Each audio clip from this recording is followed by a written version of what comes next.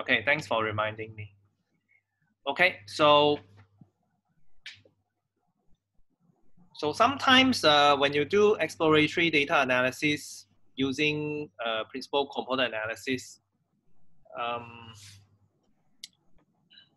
if you have already labeled data, your data has the class label, then you may actually get better results if you use the information from the label. Usually PCA is considered a kind of like when you have label information, you can choose to use PCA anyway, because you could think of it as a kind of like more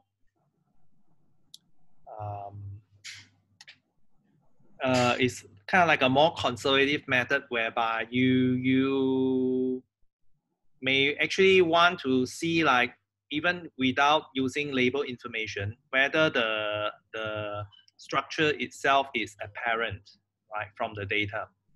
So it could actually be, sometimes people use PCA even though they have label information because they want some kind of a confirmation, They want to kind of like confirm that, yes, there is a structure in the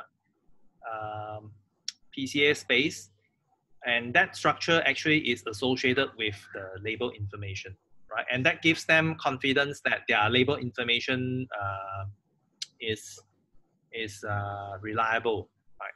And sometimes people might want to do that, but sometimes on some other situations, if you already have very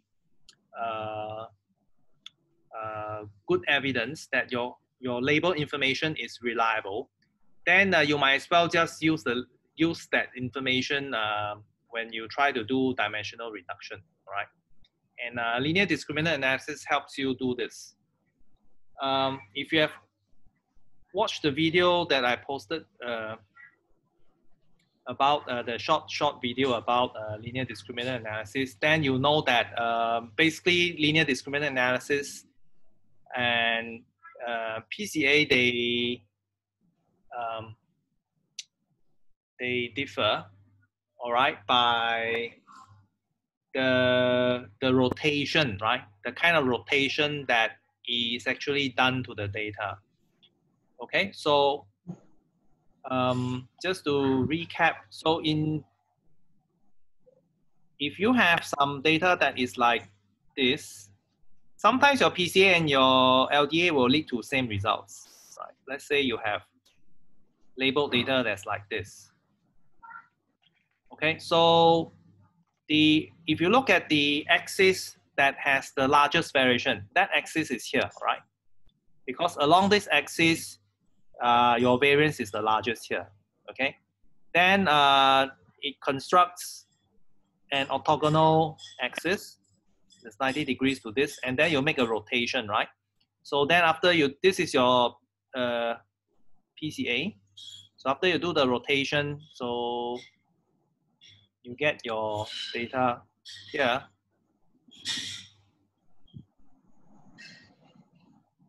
All right.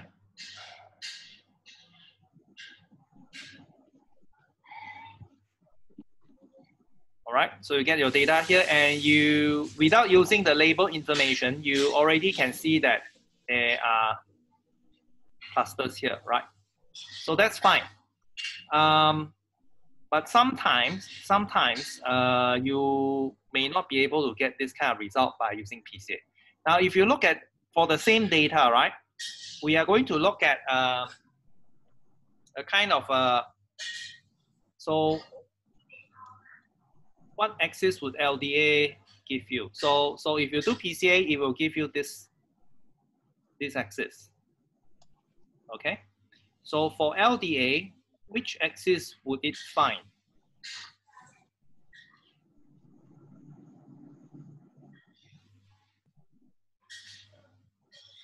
So, oh,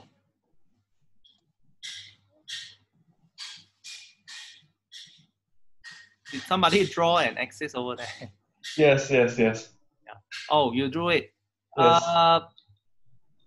Is it here? Yeah, I think it's there. Not so sure.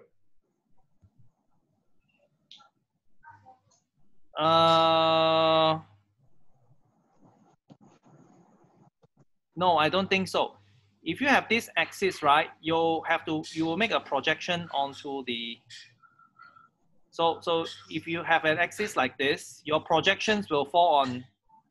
For the plus, they will fall on here, and the others will fall on here as well. So it won't work.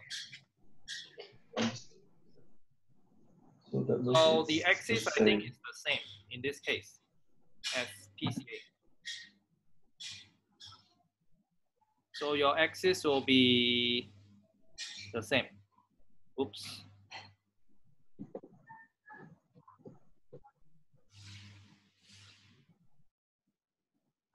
So okay, I'll maybe shift it a little bit. You can see that with this axis, you make projections, they're all falling here.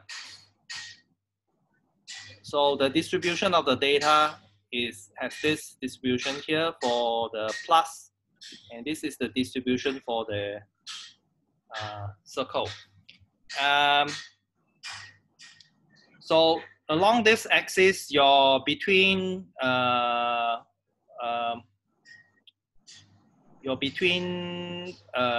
population sum of square is actually larger than your within population sum of square.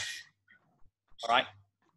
So your LDA basically finds the rotation that maximizes the between some square over within some square criterion.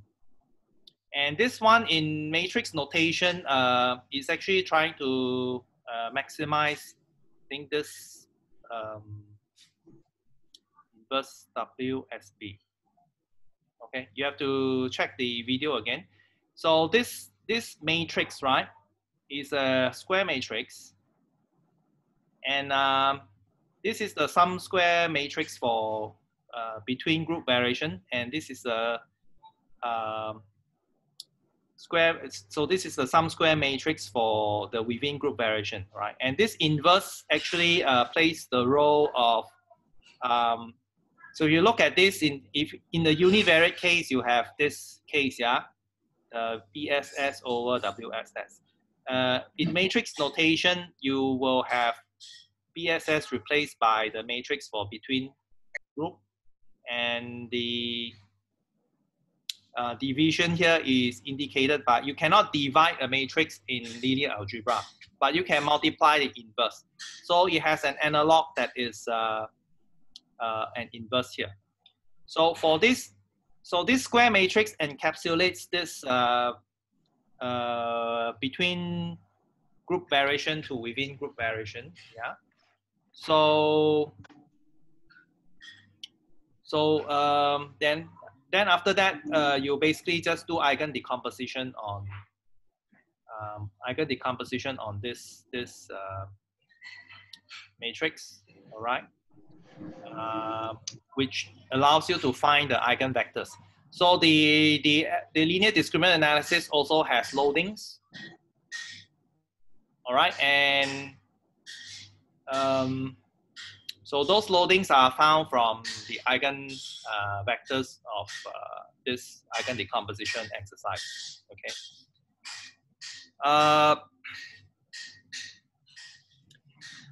So one main difference and another difference is that in your LDA, you have the number of LD axis is equal to the following, is the smaller of these two values.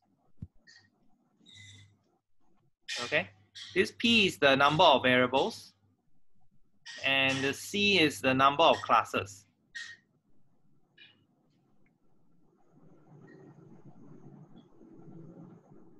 Okay, so unlike principal component analysis, the number of principal component axis is equal to P, right? The number of variables. Whereas in this case, if you have let's say binary case, right? Binary classes, then you will have only one linear discriminant axis. Okay, so the compression that it actually achieves is a lot, yeah, with linear discriminant analysis. Okay, so for the particular example where certain kind of rotations result in better discrimination of the classes, you can watch the video again, yeah. Okay, so now I want to give you a demonstration of how using linear discriminant analysis can make improvements to your principal component analysis when you're trying to detect clusters in low dimensional space. So I'm going to, I've already put up the script. You can run the script later on your own, all right? So the data set that is used is the glass data set, okay? Which I think was used in the presentation. So let me share this.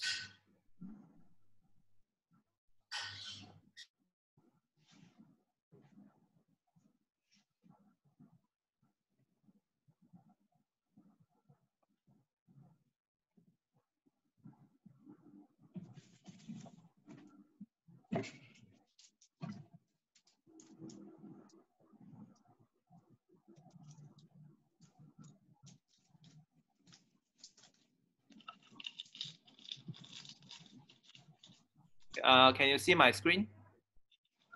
Yeah.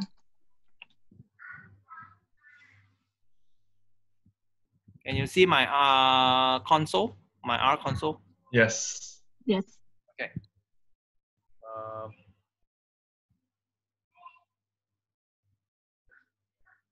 Okay, so I have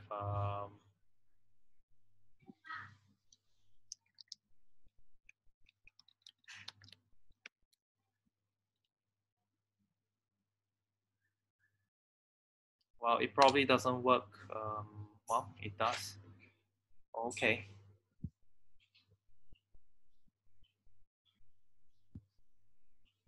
Right. Okay, let me run this again.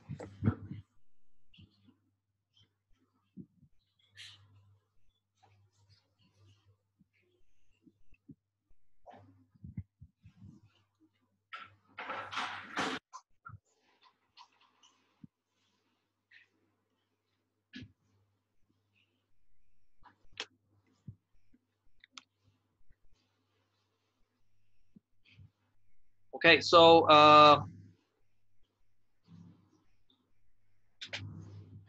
you can check the R code later for data processing. Yeah.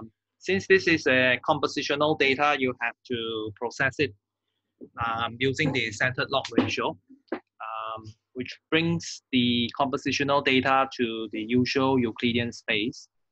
Now I want to show you the result of the PCA.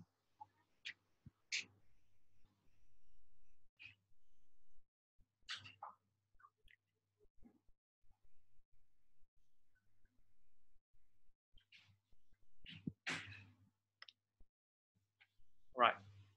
So,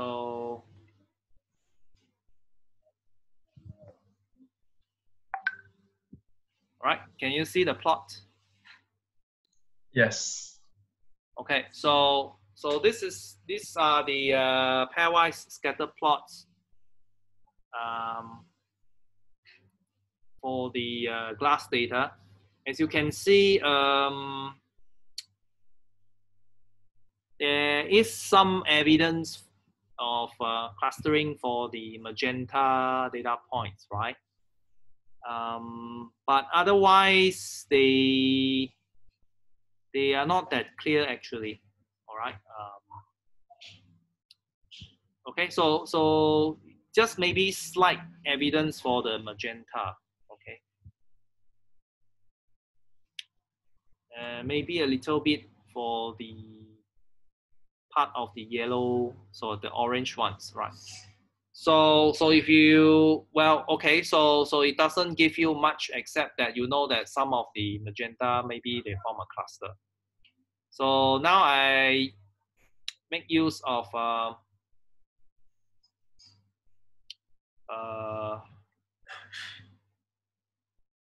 linear discriminant analysis, all right?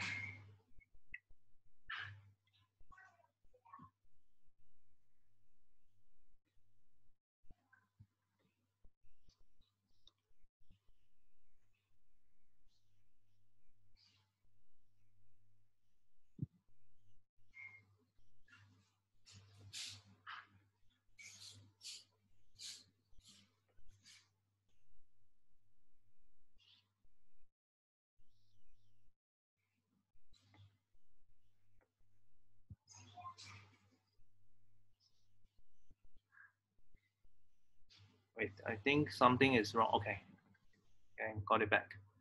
All right, okay, so this is the linear discriminant analysis pairwise scatter plots. As you can see, I have I've got 6 types, yeah, 6 types of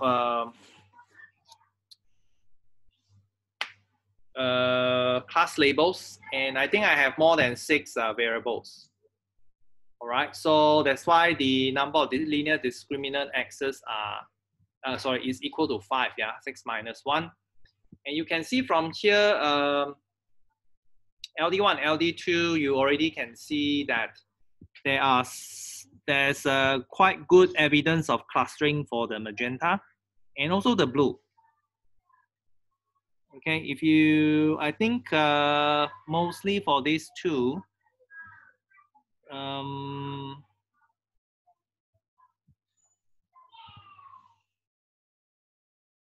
yeah, I think basically it makes a small improvement, all right? Where previously you cannot see 6 very clearly, but now you can see 6 more clearly. All right. So, but usually you may actually want to focus on one of the plots here. So, in order to do so, you have to do something like this. All right. So, once you have run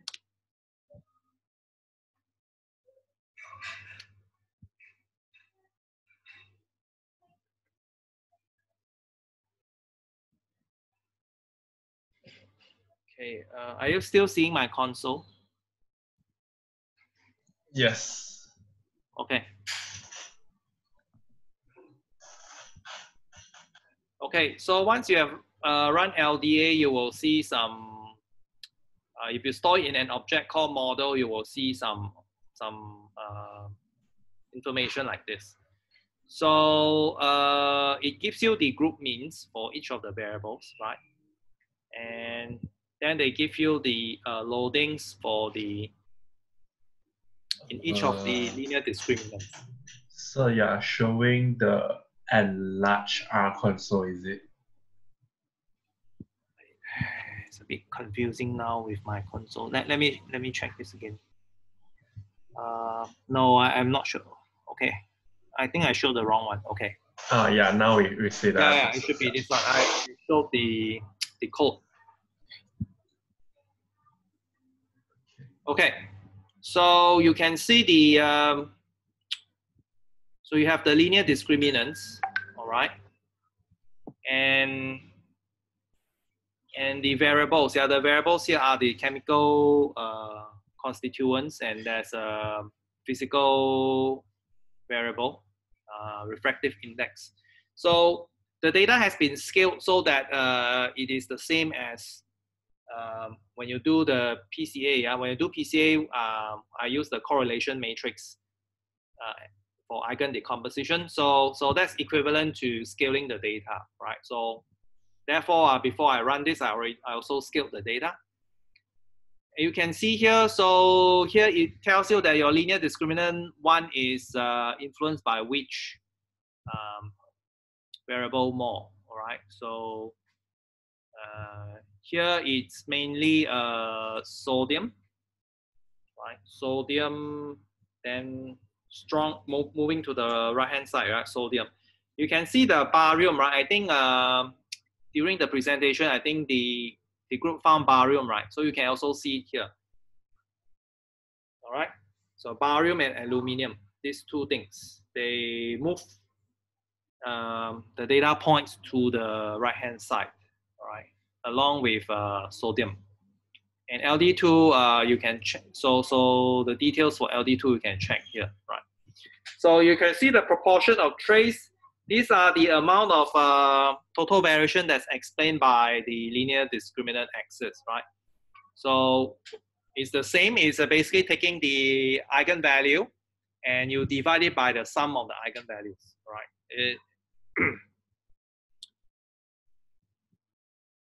So over here, so these are your loadings, right?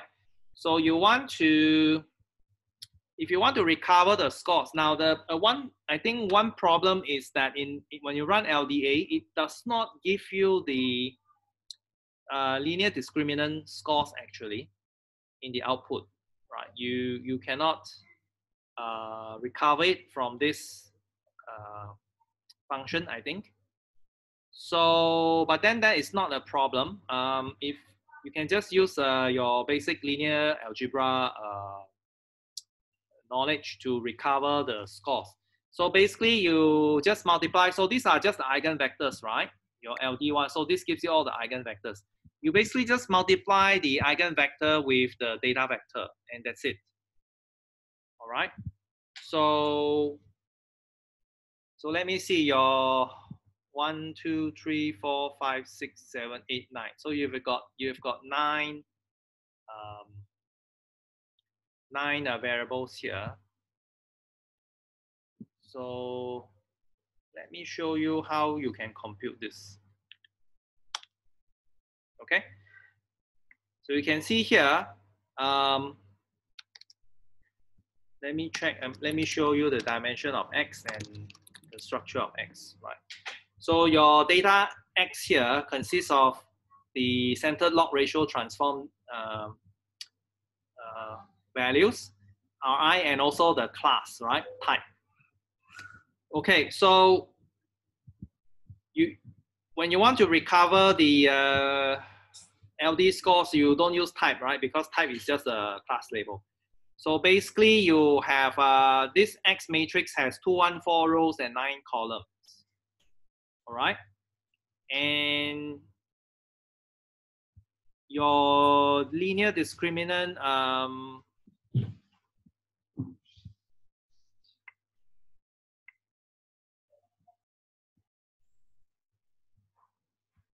okay, so then this one is your linear discriminant that you want to get. So you can see here, yeah, I put as matrix X without the last column, which means it removes this type, yeah.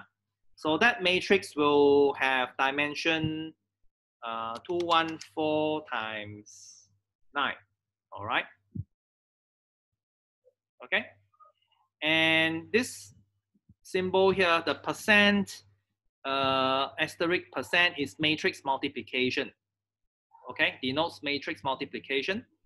And model $ scaling means you're extracting, you're basically extracting the first two, yeah. All right, the first two eigenvectors, the eigenvectors for LD1 and LD2. Of course, you could have extracted it for all of them, right? In this case, I'm just interested in the first two, all right? So that would be 9 times 2, all right? So this, you can see here, right? So over here, there are 9 rows and you're taking 2 columns, right? So this matrix is 9 times 2. The reason why I have to force this as matrix is because your X is actually a data frame, right? So a data frame is basically a more general form of data structure where you can have the variables can be of different types. Okay, there can be logical, it can be character, and so on. So it's a more general data object. Your matrix must be purely of the same type of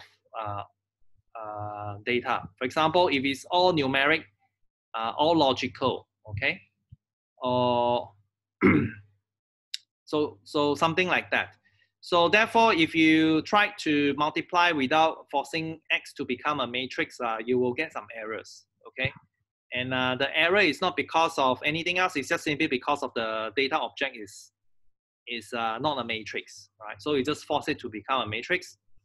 And the model scaling is directly a matrix already, so you don't have to worry about it.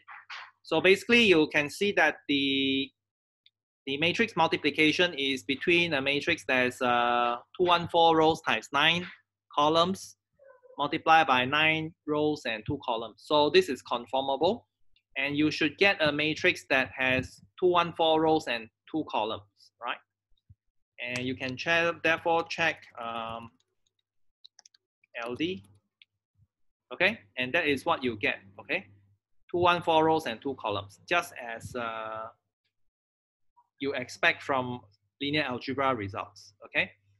So basically, this gives you the linear discriminant scores for the LD1 and LD2, and that allows you to plot it as a scatter plot, and you can actually tune it however you want. Okay, so let me share this with you. Okay, can you see the plot now? Yes.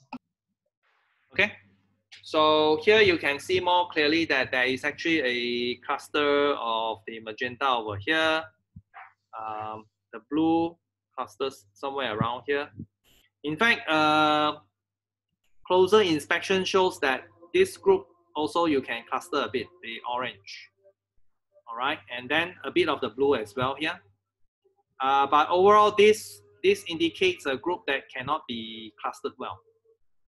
They kind of like just lump together, right? You can't separate their class labels. Okay.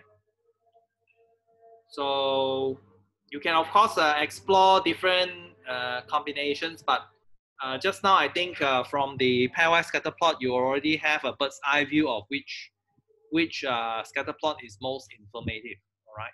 So you usually use that to guide which scatter plot you want to make for final presentation.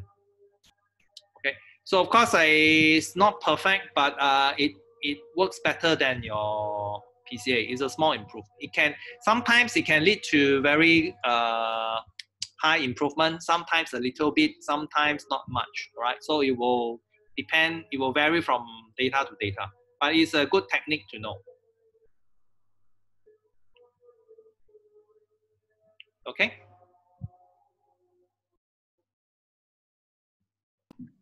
Okay.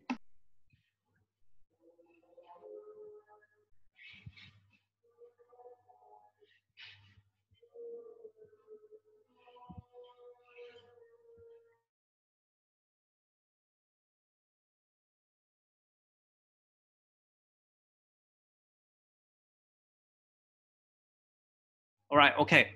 So, are there any questions that you want to ask about LDA?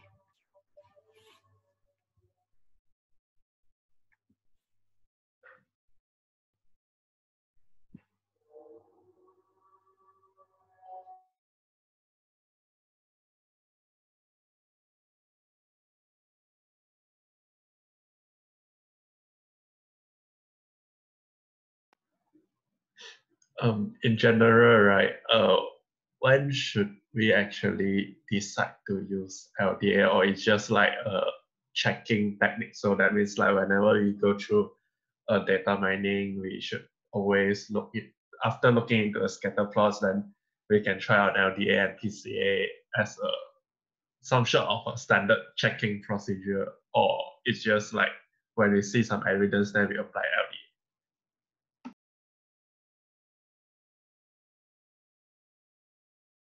There are actually several uses for LDA.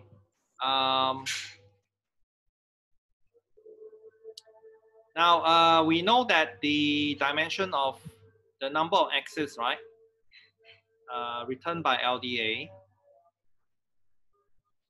is equal to the minimum of P, C minus 1, right? So in Well, sometimes this can be good or bad. You see, if you have a binary problem, right? Binary classification problem, your LDA will always give you the dimension, the number of axes is always equal to 1, right? Because it will take the smaller one. So what happens is that this kind of compression, sometimes it will work in your favor, but sometimes not. So it will lead to only one axis. And then if you ask it to plot, right? So maybe this is class 0. And sometimes the class 1 may be like this.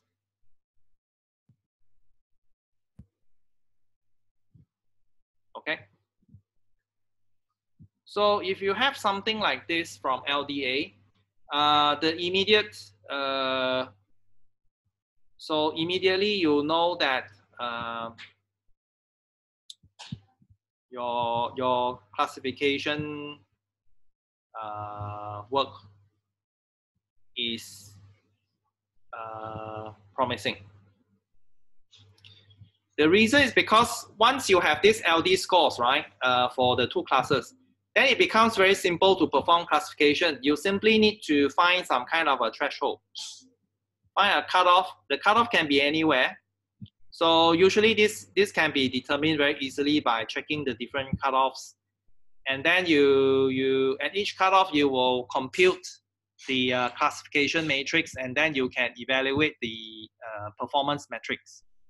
All right, and then from there you can optimize the cutoff that gives you the best performance metrics that you want.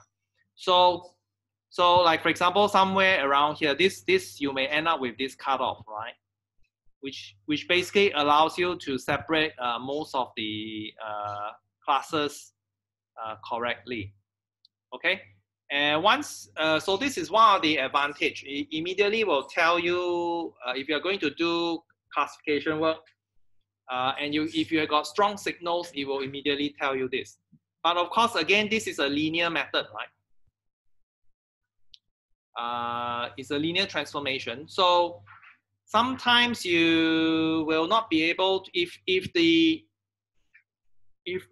classes are not linearly separable, then you will not be able to find this result, okay? And a lot of times, sometimes the classes are separable by some kind of non-linear process, okay? But not by a linear process. So if you are not aware of this, if you see some strong overlaps, like for example, you have got one here, the other is like this, then you kind of like think that, oh, okay, the classification is not going to be very promising.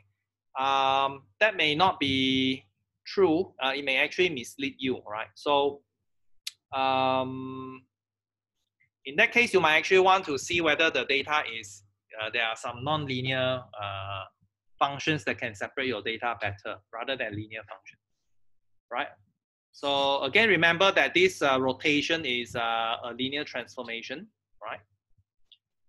Now, the other thing is the following.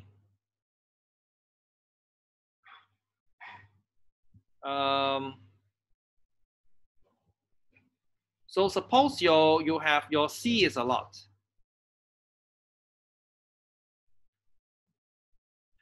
Okay.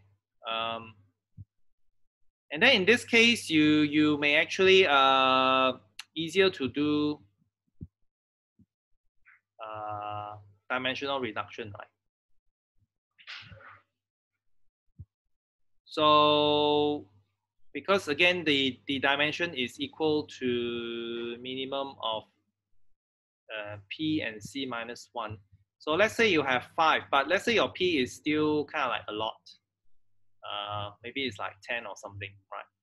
So here you will, your dimension is like something like 5, okay? And unlike PCA, right? PCA, then you may still have to kind of like do some kind of feature selection, things like that. So usually for LDA, you can you can use all of them because there are already not a lot of them to begin with. Okay, so it's kind of like maybe more convenient, I would say. But this again, this convenience can be sometimes useful and sometimes not so good. All right, so it will depend. And then of course the other thing is to look for evidence of clustering. All right, it can actually support your PCA in the sense that if you are trying to see whether it's promising to continue a project, to see whether there's any whether the data can be classified properly. Sometimes you run PCA, you will get those kind of poor results like you see in the glass data, and you may actually kind of like abandon the project at that stage. So LDA can help you kind of like give you some kind. If you run LDA and you see things improve, then generally it's a good sign that the project is still worth doing. Right? If you do LDA, even after using label information, there's still nothing there. Probably the variables that they are using in the project are not going to be useful for you to separate the classes. Right? And then you might just want to stop the project at that stage and not look further. But that only apply for those linear relationship, right? Instead of like, if let's say that's not linear, then both of the PCA and LDA cases wouldn't be the benchmark to look over, is it? Well, yeah, of course, there are some non-linear cases, like for example, let me see, the classic example is the circle. So suppose you have data point like this. There is actually a structure, but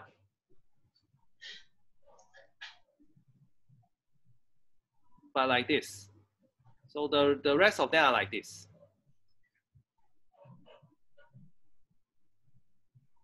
Yeah. Okay. So this is your X1 and this is your X2. Now, let's try to imagine if you do PCA, what will happen here?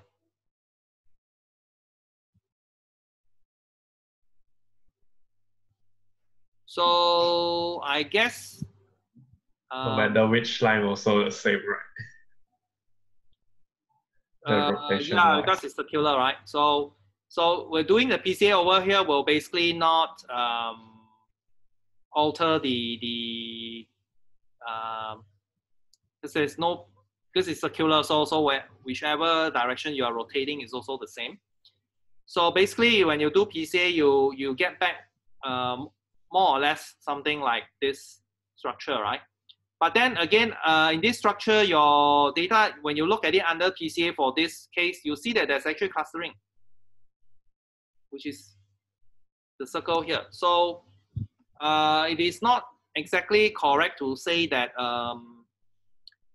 even though sometimes you have non-linear things, after you rotate, right, you can still see the patterns. Even your rotation is based on a linear transformation. So yeah, so I would say that you use it as a kind of a guide for you to well, if you do PCA and you do LDA, you still cannot see any kind of structure, right, in the data. Possibly this is giving you some kind of suggestion that the variable that you use may not be very informative, right? It's just kind of like it's not definitive, but it's kind of like giving you a kind of feeling, right? All right. Unless you maybe you might need to try harder, like doing some kind of transformations of the data and continue. So yeah. Understood that. Yep. Thank you. Anyway, it's actually a tool that you can take into consideration, as part of your toolkit, right? When you approach data mining problems.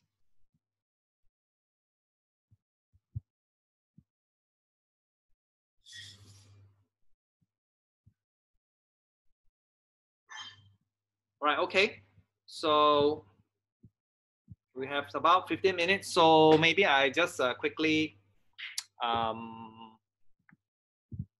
so go into the idea of classification. Right?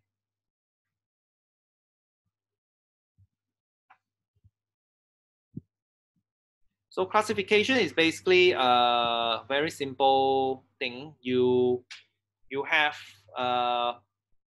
some kind of object, right? An object with an attribute vector. So let's say we would usually represent this as X transpose, right? So it could be this attribute vector can be of it doesn't need to be all numbers. It can be of mixed type. For example, it can be the age here. This can be the sex, can be the male or female. This can be the education level. Maybe this is a university. And then this may be you measure something like height, 185, weight, 85, and so on, right? So basically, this is your attribute vector. The idea is the following. So given some kind of attribute vector, right? Can I put it in some class of interest?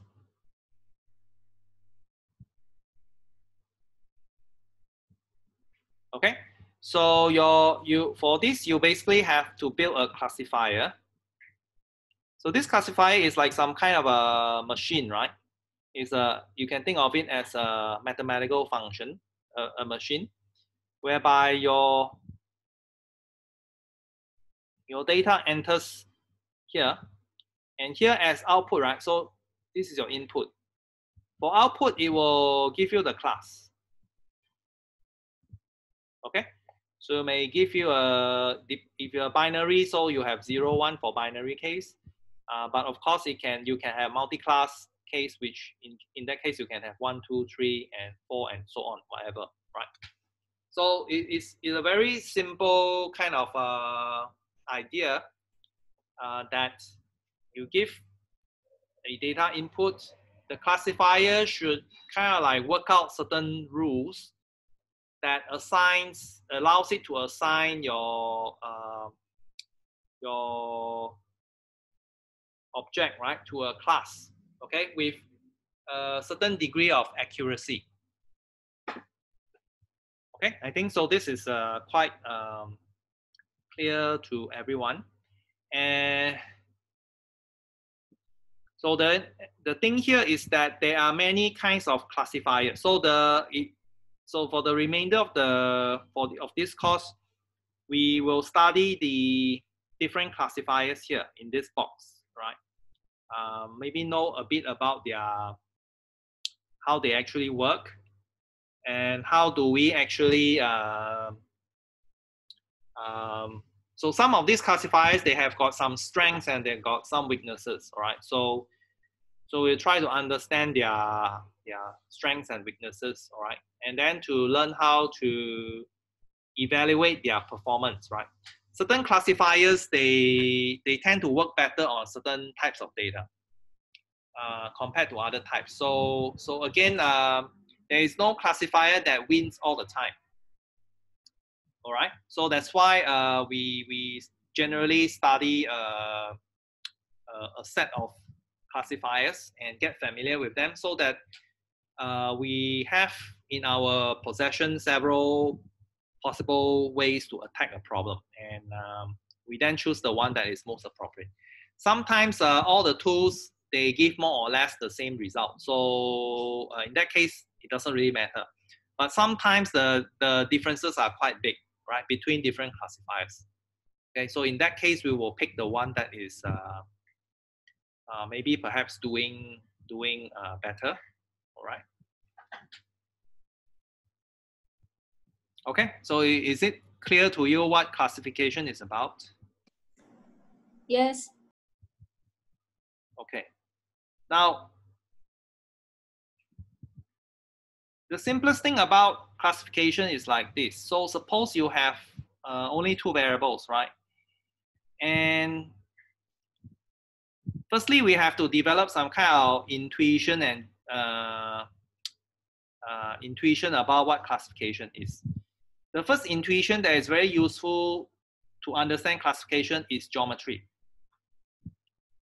right? I find that if you think of the classification problem in the form of a geometry problem, it basically solves a lot of your issues, yeah, of understanding. For example, if you have these two groups of data, right? How would you classify? How would you?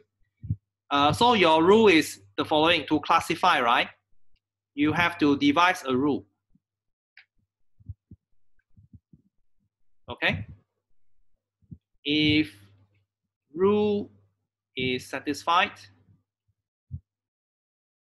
go to class, like in this case, class 0. If so, else you go to class 1. All right. Because this is just a simple rule. In fact, your rule can be actually quite complex. But let's start with a simple rule, right? So over here, you can see that it's very clear, right? Well, there are actually. So okay, I'll let you maybe give some opinion. How would you separate these two parts of data? Just devise a rule.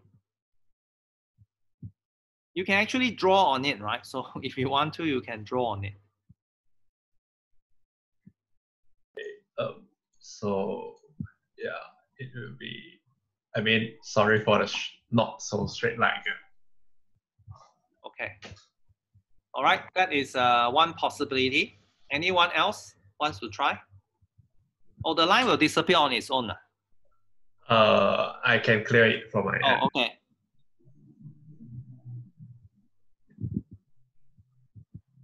Okay. Other possibilities? Well, you just leave the line on the diagram. Okay. Yep.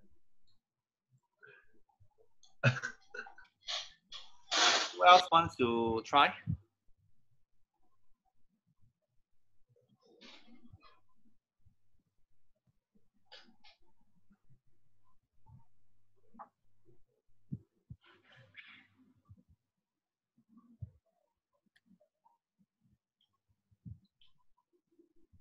Okay, whose line is this? The green line is from who? Me, Chào Hùng. Cao Hong. Wow. Yeah. Okay.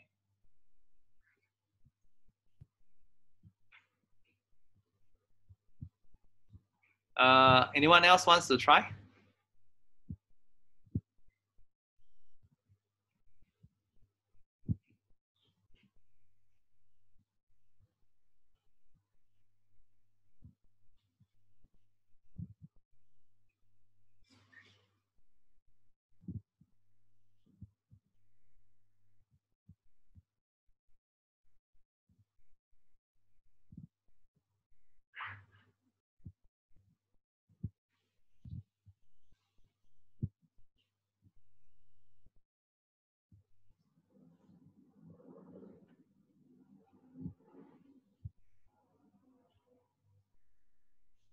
Anyone else?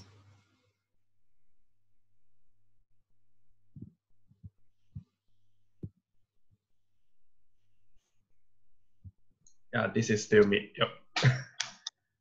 Okay, you can cut like that.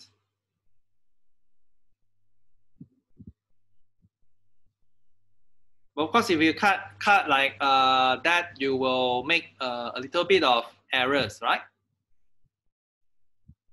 But that's fine. Yeah. That's fine. We're not too much concerned about errors now. Okay, so there are actually, it turns out that there are actually many ways to do this rule. Okay, the geometry, something like this. You can have some line like this, some line like this, or whatever, right?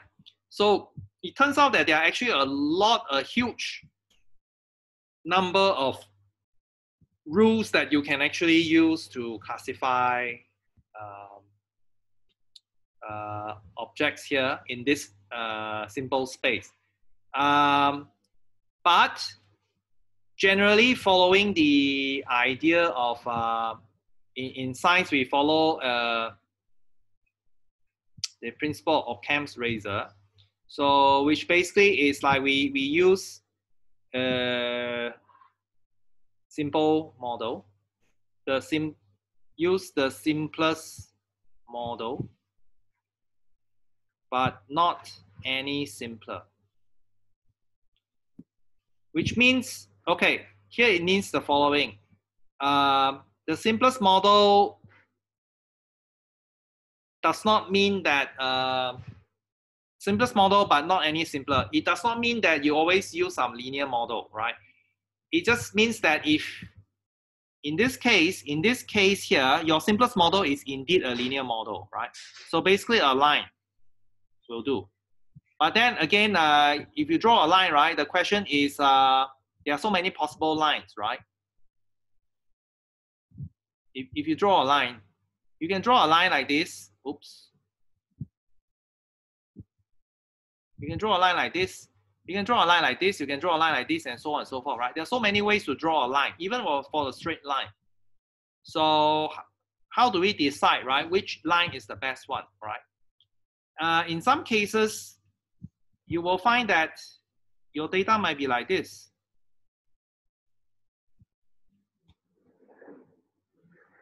So in this case, the simplest model for your simplest rule that you can do is actually a quadratic rule and not a linear rule, right? Your linear rule will actually not work here. You try to put a straight line through as a rule to separate these two piles, it's not going to work very well, right?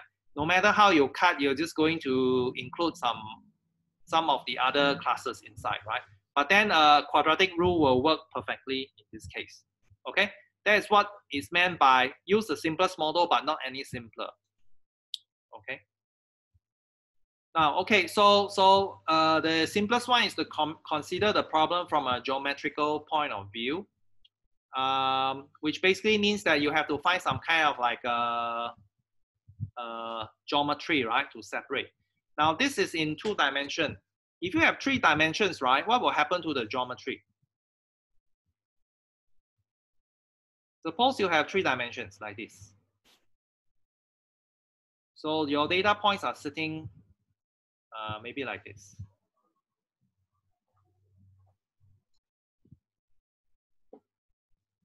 Okay. All right. So here, if you want to separate these 2 piles, right, you can actually have a plane. You have a plane. This is like 3 dimension, right? So you have a plane that's going like this. So anything below the plane, you will classify as so below this plane, you classify as minus. Above the plane, you classify as plus, right? So the decision rule here is actually this plane here.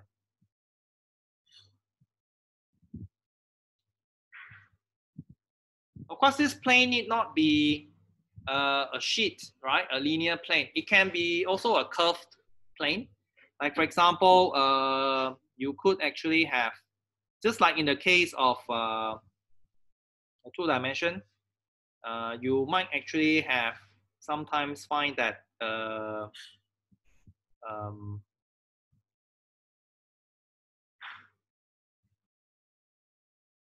let's say you have something like spherical around here.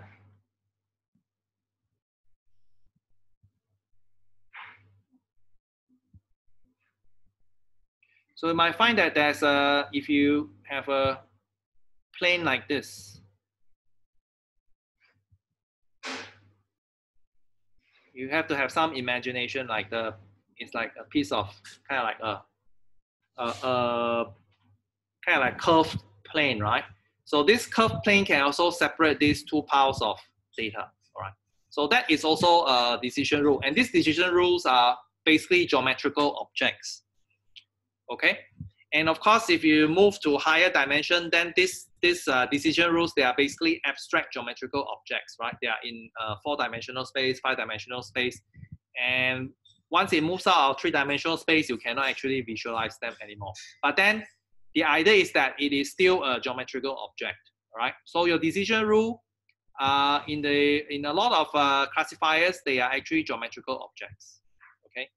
So linear, if you have linear models, then your decision rules are basically what we call hyperplanes. All right, they are kind of like things like this. In 1 dimension is a line, 2 dimension is like a plate like this, then 3 dimensions and so on is just like something what we call a hyperplane, right? Okay, so the first intuition that you have to develop when you think about classification is geometry. Okay, because with this geometrical thinking, it will lead you to a lot of, it will help you understand many of these classifiers very well, right? Even without looking at the math, you already have a very good idea what these methods, what kind of working principles they operate on, and that can be very useful for applied work. Okay. Right. Okay. So it's 7:30. So let's take a break now, and then we come back at 8 o'clock. Okay. Okay. Okay.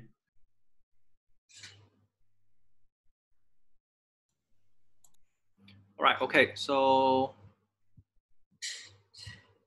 we looked at methods that are based on geometry, which forms an important class of classifier methods for classification work. And then there's another class which is based on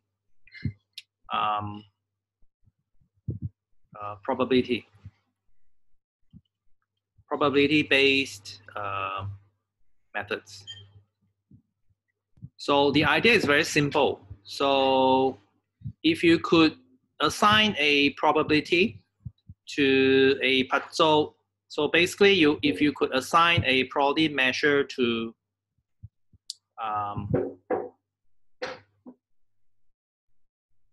so it should be like this. Okay, so given a particular data vector, the probability that it belongs to some class, right, C, equals to 1. Let's say, for example, yeah. So given this attribute, right, the probability that it is classified as, let's say, class 1 is equal to some particular value, right? Let's say, all right. So you could use this to classify.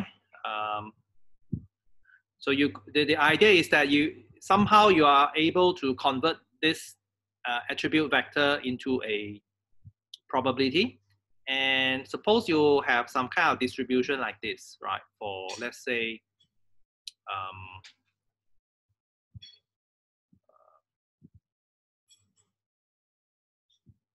right. So this may be for, let's say, class 0, and this may be class 1, right? So this is from 0 to 1. So this is your density, right? Okay. So if you have a situation like this, then okay, is quite okay. Let me see.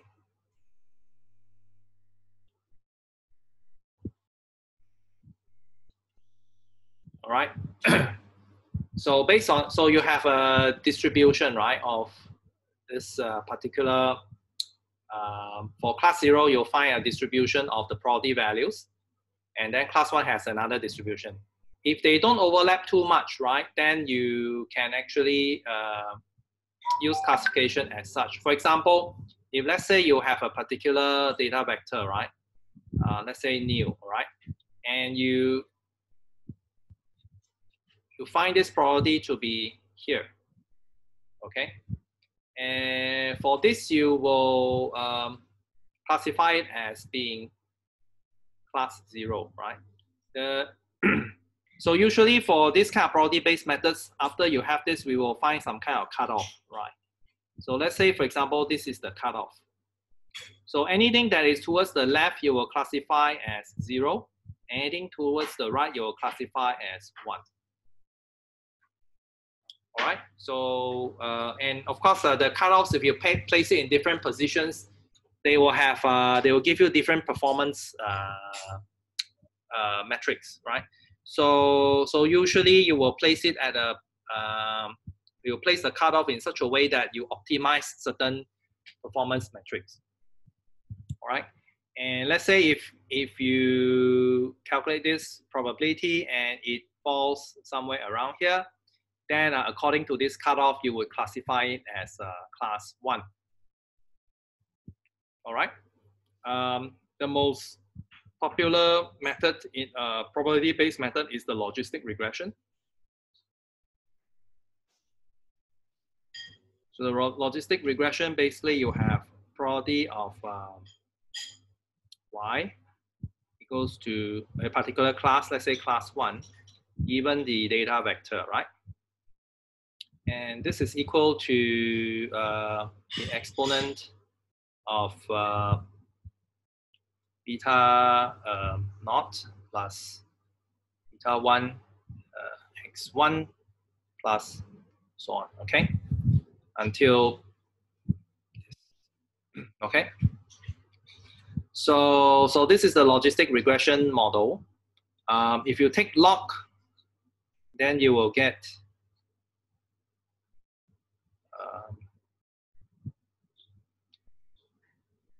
oh, sorry, I think it's the odds. Sorry, it's the model is based on odds. This one over p y equals to 0. Okay. All right. So this whole thing is called an odds for y equals to 1, right? Then you take the log of the odds. So generally this will be okay.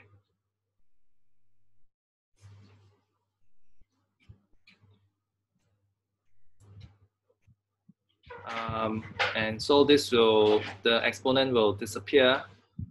So you end up with this.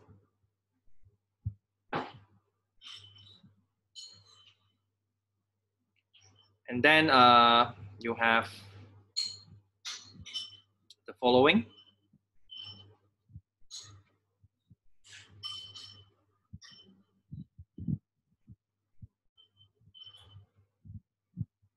Okay. And finally, you have, so you rearrange this, you will get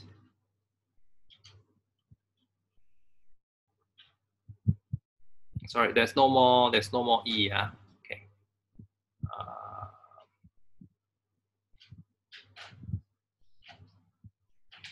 So wait, let me see. So log. Okay, right. That's E. Okay, that's E. Sorry. So 1 minus p y equals to 1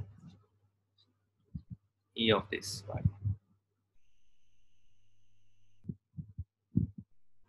So you rearrange this, you will get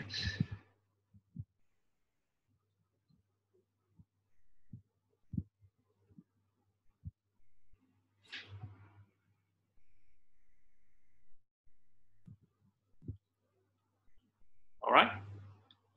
Generally, this can be further simplified as the following. By multiplication on the numerator and the denominator, you multiply by this particular exponent of the negative. So then it will cancel off the numerator, and then the denominator, you will also cancel off one of them, right? So you end up having a formula for your probability of being in class 1 given a particular attribute vector, right? So basically your attribute vector information goes in here, and then you can then assign a probability measure to that attribute vector. Okay, so this is a very commonly used method. Please note that when you do logistic regression, right, in machine learning, you are basically just interested in using the probability values here. All right, you are not interested in doing hypothesis tests, yeah? Like, for example, if you take a course in GLM, logistic regression is used in what we call explanatory models, okay? So they are trying to find out which variables are significant explanatory variables. And those kind of work are slightly different from the machine learning work, all right? Because for those work, they are not exactly interested in making predictions, but they are more interested in knowing which of the variables are statistically associated with the outcome, right? Outcome of interest, which is the class label. Okay, so do take note of that. Yeah, in machine learning, we are just interested to obtain a probability measure for the data attribute to build the distribution of the probabilities. And then from there, we will determine a cutoff that we will use as a decision rule. Okay, so this is the main idea for probability-based methods. The other method that is also very popular is a method called naive Bayes. So naive Bayes is also based on the Bayes theorem. And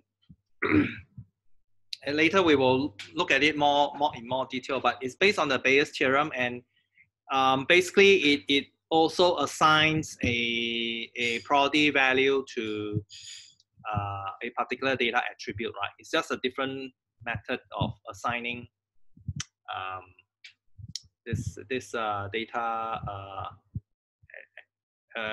vector a particular probability value, and in the approach is the same. So you will still have two distributions of probability values, and then look for a cutoff. All right. Okay, so these are the probability-based values. So is it clear to you? Yes. Okay. Then you have a closely related method called which is a likelihood-based method.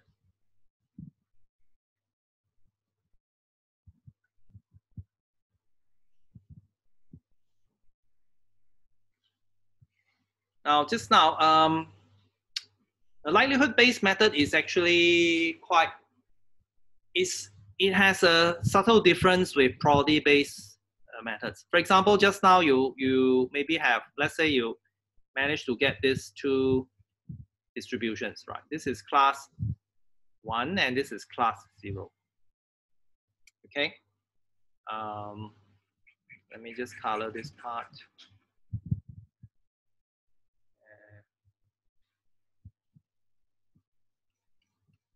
All right. So unlike probability-based values, we are not interested in these probabilities, but we are interested in the likelihood. So the likelihood is actually the height of this distribution function. It's looking at this height, right? So for example, let's say if I have a data point, like I have an attribute vector, and it falls here. I have an attribute vector that maps it to this particular position. All right.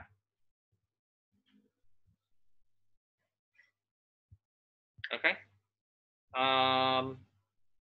And then my question now is, do I assign it to 0 or 1? All right. The way to assign this using likelihood-based method is to compare the likelihood at these 2 points. So I can compare the likelihood of the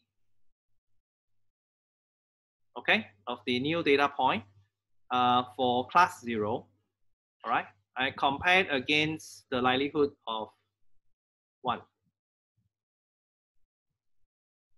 Right. Basically, so 1, the likelihood will be this height, right, up to here. Okay. So this is less than if. So I look at this comparison, right? If my lambda is larger than 1, right? If my lambda is larger than 1, meaning that the likelihood, right, is basically like, for example, coming to places like this, my lambda will be larger than 1, right? Because my likelihood of being in 0 is higher than the height is basically higher than the other height, right? So if my lambda is larger than 1, I will label it, I will classify as 0, right? Otherwise, classify as 1. Okay.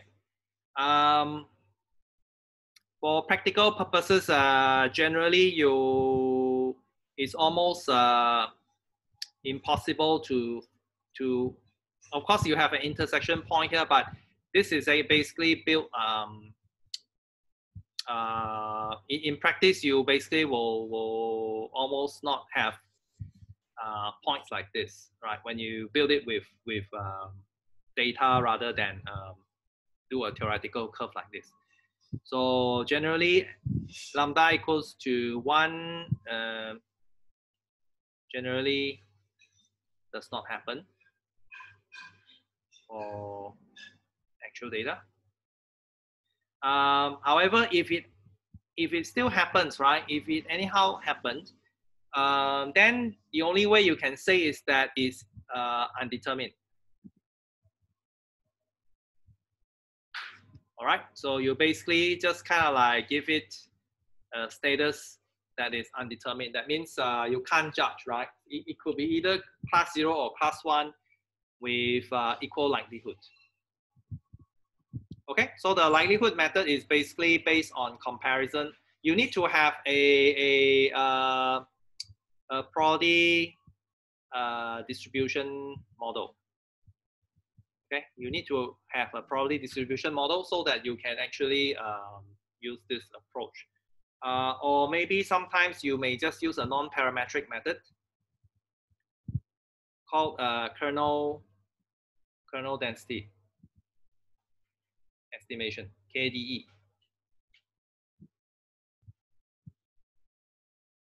All right. So the KDE is basically when you have data, right? It estimates some kind of function, right? Using a non-parametric. Like for example, you have data like this. Okay, it will estimate a smooth function using non-parametric methods, right? It's called kernel density estimation, right? So once you have this function, it has a functional form, right? It has a function fx, so this will be your likelihood, okay? And then the other one, you have another curve, so you have another likelihood, right? Of course, this can actually likelihood methods can be used in high dimensions. This is a low dimensional representation. Let me show you high dimensions. Like if you have 2 dimensions, it can be quite interesting. So like this.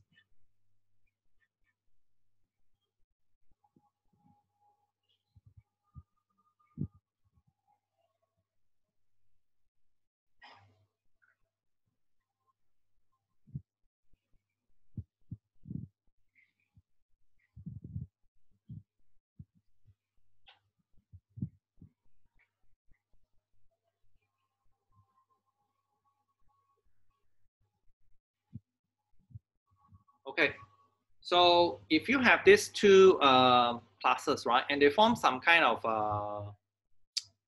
so this is two-dimensional. You can actually put a model on that. Let's say you use something called a Gaussian kernel density. So basically, it's like you model this distribution using some kind of model, something called Gaussian kernel density. So what happens is that it will estimate the height, right? So it will kind of like you will get another axis, which is the height here. So the height here, so you can imagine that they have some kind of they look like mountains, right? So they're covering these regions, and if you cut the mountains at different intervals, then you will get a contour. So for example, you will get a contour like this. For this one, you will get a contour, maybe something like this.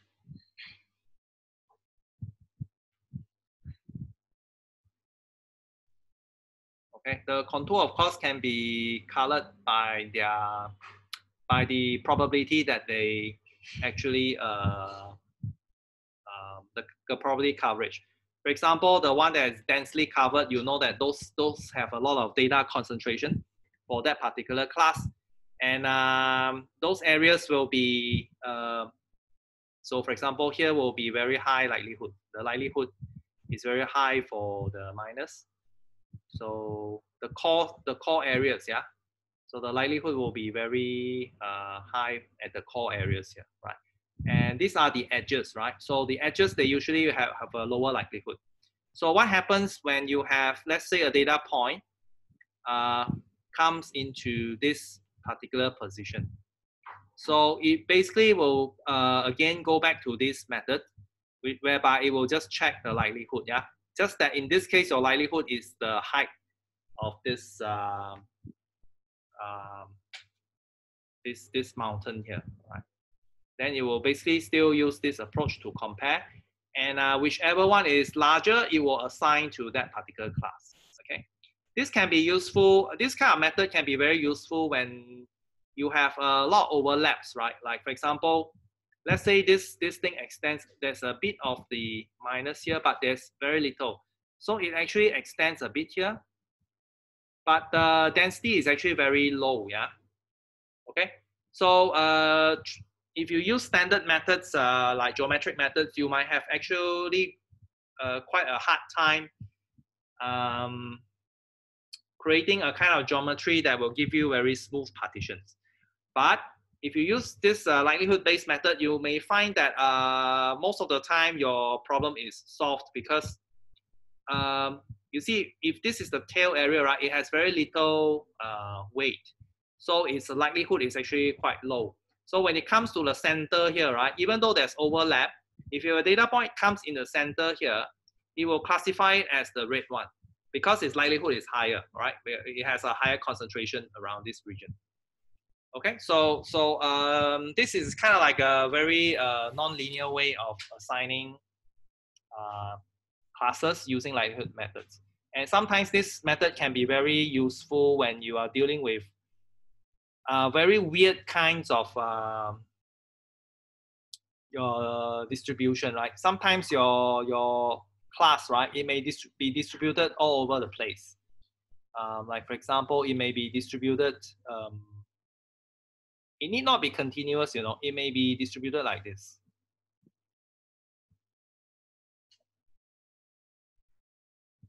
With something that is like this, okay? These are the same class, but it goes into two parts, right? And with this kind of method, you can have the kernels, then you will have the contours over here.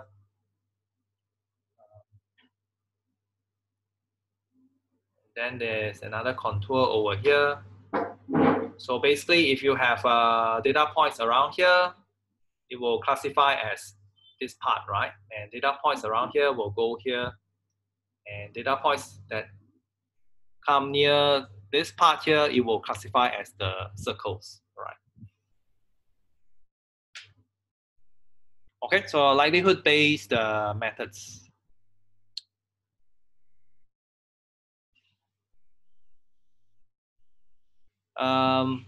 So is it okay, this method, the idea?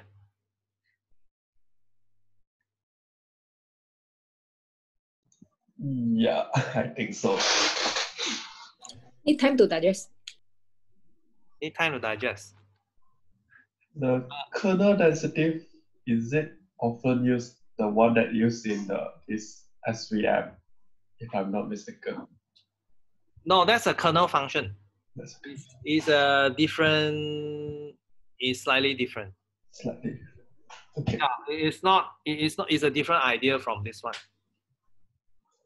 This here, you see your. I don't know. Are you able to imagine that this is actually a mountain? Yes, I can. I can know that. I mean, if it's a contour, yes. Because Yes. the base is you are kind of like looking at it from the top of the mountain, right?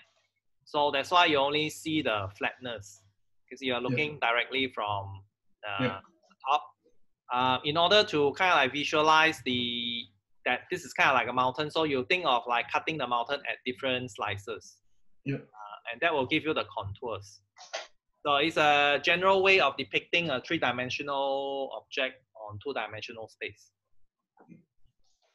I think maybe, I don't know, like last time when they studied geography or something like that, there are some lessons about like contour plot. It's like it's easier to explain the gradient descent also if you are using a contour plot. Yeah. Okay. Hin Chun asked, are these methods assuming only two clusters? No, it can be multiple clusters. I just use two clusters for simplicity of explanation. All these methods can cover multiple classes.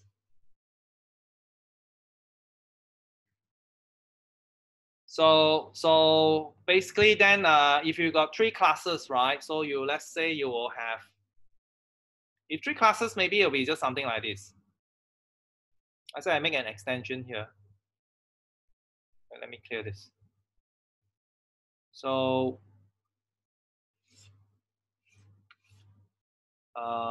maybe you have something like this. And something like this. Then maybe something like this. Okay, so you have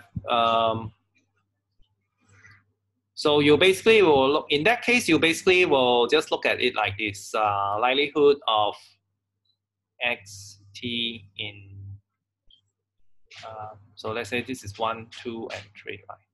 1, 2, and 3. Okay, then you take the max. All right, you take the max, and then basically the class is you basically argument that maximizes this thing. So the argument is the class here, C1, C2, and C3. Okay, so for more than two classes, instead of using, actually this is more general. I mean, I use the ratio. Well, it's still the same thing, right? But for more than two classes, the ratio is not that useful. So you just basically evaluate the likelihood of these three classes at the data vector, and then you maximize it, right? So one of them is the maximum, right? And you find which one maximizes. So it's either the one. So the answer here is either 1, 2, or 3. So if you use the argument of the max. Okay, so basically this is just how it assigns. Conceptually, it's actually very simple. So this would be how statisticians approach machine learning problems, right? You know, machine learning, a lot of machine learning work is actually done by computer science people. They are the ones who come up with all these things like neural network, and things like support vector machine, right? Those things are something like what they did. But actually, all these have a very they have actually connections with statistics. It's just that the people in statistics they may actually use methods that are more kind of like based on likelihood methods. Like for example, these kind of methods they were all developed by statisticians. Not the comp science people didn't quite work on this type of things because of their training, right? So they are more into this kind of iterative algorithmic like classifiers rather than model based likelihood based methods. Okay, so that may explain a bit of a divergence in tradition, right? You ask a statistician to do machine learning, so they usually will like to use logistic regression a lot because it's very familiar to them. Okay, but the comp science people will like to use things like support vector machine because it's more familiar to them. Okay, but again, all these are just tools, right? If you are able to learn all of them and then pick when is the right time to use which one, I think that is actually better rather than let's say you just stick to certain types of methods and so on. Because all these methods have their own strengths and weaknesses. Yeah. Yeah, doctor, I have a question. Yeah. So is it statistically correct to like link one data point, right? And then we will have the like some kind of the likelihood probability of that belong to which class, right? So can we convert this to the confidence of belonging of this data towards class 1, 2, or 3? You mean you want to convert it to a like how confident that this data point is going to class 1, 2, or 3 relatively? Okay, so in that case, that would be something like converting it to a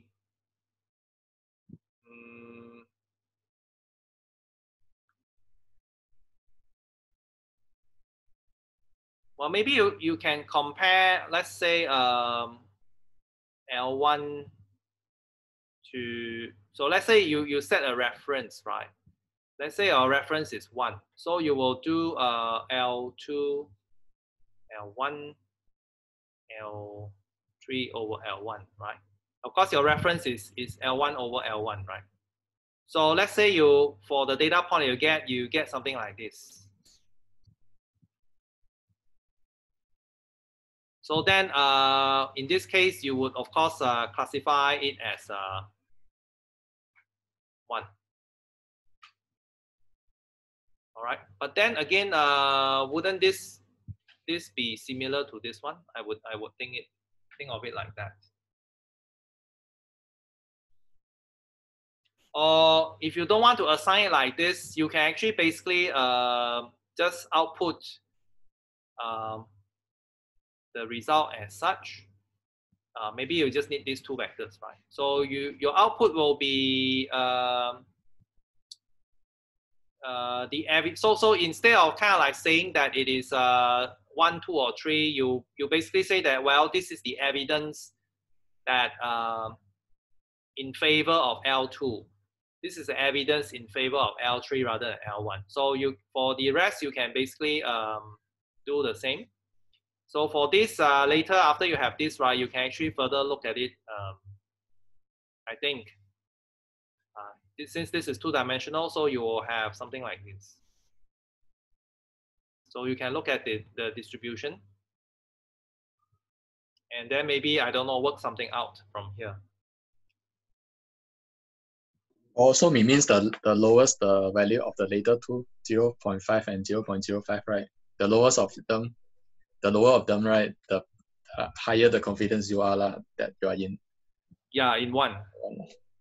Oh, makes sense. Like some, yeah, like this one, of course, it can exceed, right? This can be 2.1, this can be 0.1. So in this case, you're actually more confident that it is actually in 2 rather than 1. But I don't know. This may be kind of like a.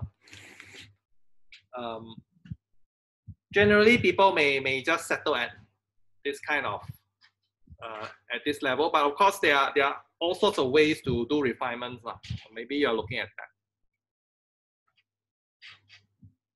All right, thank you.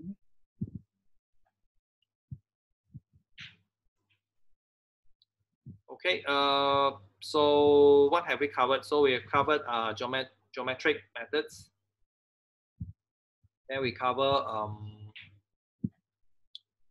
geometric methods, and after that we have probability. Then we have likelihood. Okay. Now there's a kind of method.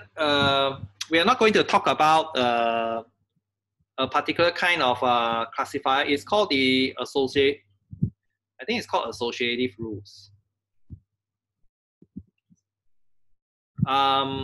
So we are not going to use this because this is mostly used in a kind of analysis called something I don't know, a basket analysis or something like that. Yeah, market basket. Market basket analysis. They particularly use a kind of associative, an algorithm called associative rules. So we are not covering this. This is a very kind of like comp science. I think it was mainly developed in comp science among the comp science people. So if you're interested, you can read this. I think this is they try to kind of like it's basically more algorithmic kind of thing. It's like you want to buy product A and then see who is most likely to buy product B as well. Yeah. So it's like usually the supermarkets, they all have this. So they have your checkout items, right? You buy every time what things you check out, they will correlate together, isn't it? Yes. So, yeah. So then from that large list of grocery list that you buy, they are trying to see what objects they are always going together. Okay. So then they know that people who buy this thing, they will almost always buy the other object, right? So they want to know that. And that's why they use this kind of, with this knowledge, right, they can actually do this kind of promotion. Then they say they got discount. Cross sales, upsells. Sales for certain things, because then the other object, right, they never do sales on at all. So like let's say you have two things that you buy, right? Let's say you buy I don't know, like what's reasonable. Beer and diaper. One of the case study from the beer. What was that? Beer and diapers? Yeah, beer and diapers. So I think there's one case studies on this US. I forget what's the shop name already. So they found out that beer and diapers is often bought together. Right. Because of the man going out to buy the kids things and also buy their beers and all. Yeah. So if you know that it's always like there's an association like this, then what happens is that you may actually increase the price of let's say the beer, and then but you do a promotion on the diapers. So then actually these people will actually end up buying the expensive beer, because they usually buy both things together. Yep. So that's why now you know like why they routinely do this kind of discounts. Sometimes it's to clear the stock, but sometimes they have this kind of program, right? Well, I think nowadays this kind of things, they already have software to help them like come up with what are the strategies to do things. So because I think it's a very well studied problem. Okay, but since it's very kind of like comp science thing, so we are not covering it in this course. Yeah. Okay, it's more like there's not much statistical content that goes on there. It's more like a very algorithmic. But if you want to read out about it, you can go ahead. I think it's quite an interesting study, right? How people can use correlated items to to aid in decision making. Okay. Then I'm going to talk about, so you have these three, then you have the tree method, tree-based. All right, so let's look at the tree-based method.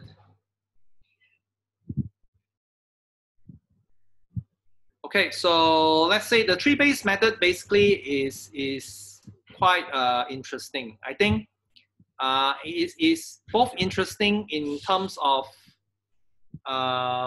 the simplicity of the algorithm in some sense, and also in terms of its further generalizability to some ensemble methods like random forest. Right? So this class of classifier is very important, and I would suggest that you spend some time to get familiar with the this classifier. In fact, last sem I think for those who took the consulting course, right, we learned how to use a program called Guide. That program is very powerful. Okay, so if you know how to use it properly, you can solve your classification problem in using trees very quickly. All right, so let's look at the general idea. So the general idea is like this. Okay, let's say, suppose you have a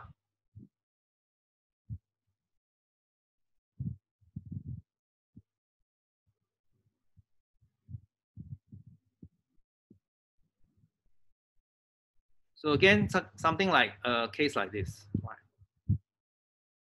So if you're going to use a tree approach, so this is how you're going to solve the problem. So your goal is to develop a classifier that is based on binary splits. Okay, using a tree structure.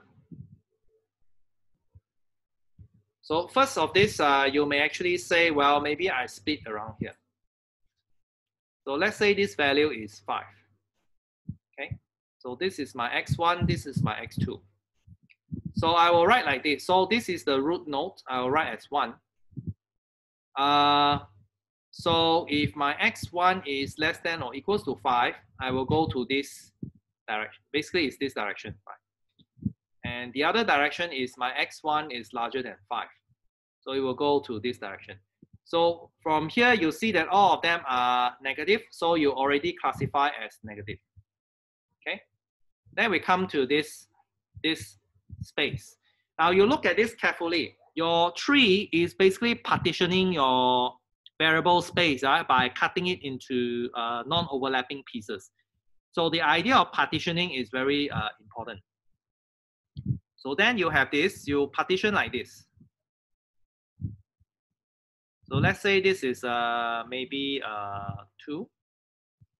So then over here you have your node 2.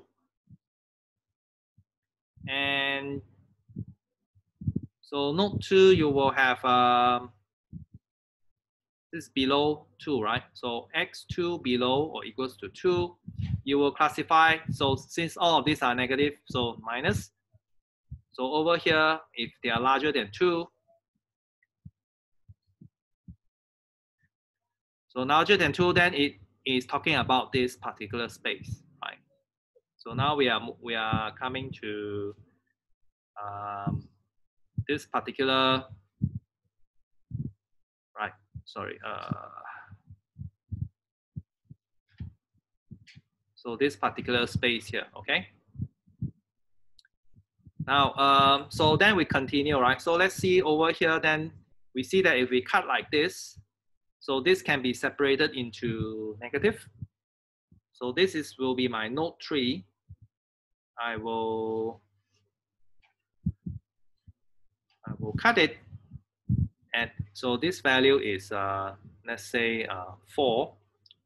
So if my x1 is less than or equals to 4, all of them I classify as negative. So after that, so it is left this part, right? Then only this segment is left. Okay. So for the last segment, I will partition here. All right, which will give me this will be 4 x 1 more than 4. So then I partition here. So let's say this is 5. So my x 2 less than or equals to 5 will be all this positive, and x2 greater than 5 will be negative. Okay, so this is your tree. All right, and in fact the tree and the partition on the partition diagram on the scatter plot is actually they are supporting each other, right? So they are basically this is a more the tree structure is a more compact representation of what is going on the scatter plot. Right. Okay. So is it clear to you how the idea actually works? Yes. So I think the idea wise is actually quite easy to grasp, except that the main difference is that they are actually the actual implementation problem is how do you decide where to cut, because there are so many possibilities, right? You can cut here, you can cut here, you can cut here. There are many possibilities. Okay, so in fact they need an algorithm to cut, right? And these algorithms they are slightly complicated. They have to scan through all these potential values and then decide on where is the best place to cut. And they decide on this using some kind of measure called an impurity measure, which basically is looking at the amount of variation, right?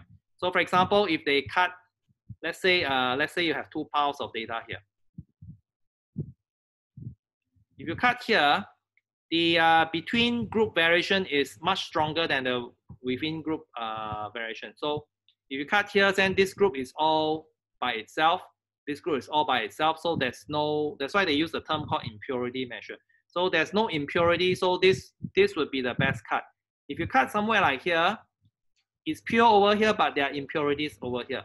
So later when we study it more clearly, we will look at what impurity measure actually is. They use some kind of measure. Okay, so then the rest is basically they look at it.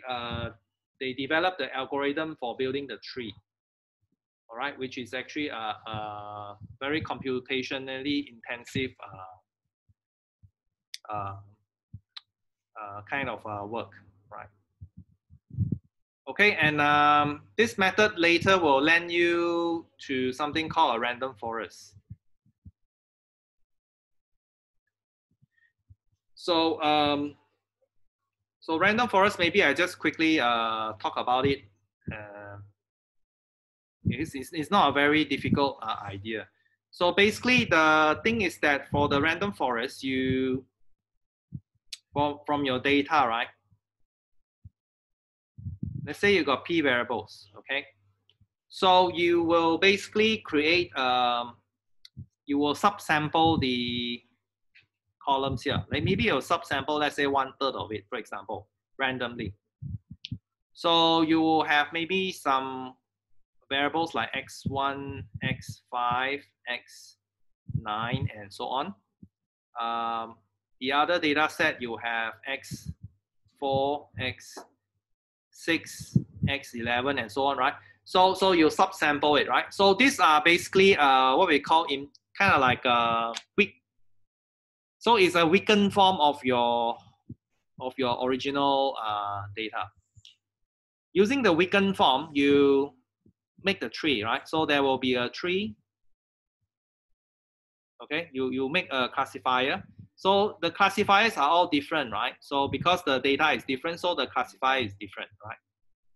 So then you have so many trees, right? Maybe you make 1,000 trees. Okay, and then what happens is that when you have a data matrix, a data vector, you will put it through all these 1,000 trees. Okay, So all these 1,000 trees will basically make a prediction about your class for your attribute vector here. So maybe this tree will say that it is 1. The other tree maybe is 0. Call it 0. Some trees will call it 1, right? So you got a bunch of zeros and ones. Okay, predictions. Like in a binary case, I'm using a binary case example. In a multi-class example, it's the same, yeah. It will predict as 0, 1, 2, or whatever, right? Depending on how many classes you have. And after that, it adopts what we call a majority rule. So basically, if you look at this, let's say you go, if number of 1 is equal to 650, then this is the majority, right? And then you will basically predict your new data vector as belonging to class 1. Okay, so this is the general idea of random forest. And it has been found that this way of making the decision, right? Instead of relying on one tree, you rely on many trees that are weaker forms, right? It actually can improve the performance of the classifier. So this is an important extension, yeah, the random forest. Okay, have you come across random forest before? At least the term. Yes.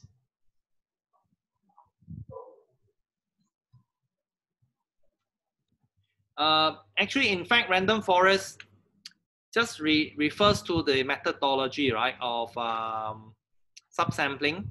And then you basically over here, when you build the classifier, it can be anything. It can be your SVM actually. It doesn't matter. It's just that traditionally, because it was first developed together with decision trees, that's why when people say they do random forest, they implicitly they are actually doing also their classifier is actually a tree. But in fact, if you want to, you can actually do a random forest with your support vector machine. You can do a random forest for your logistic regression and so on and so forth. It's definitely possible. Right? Okay.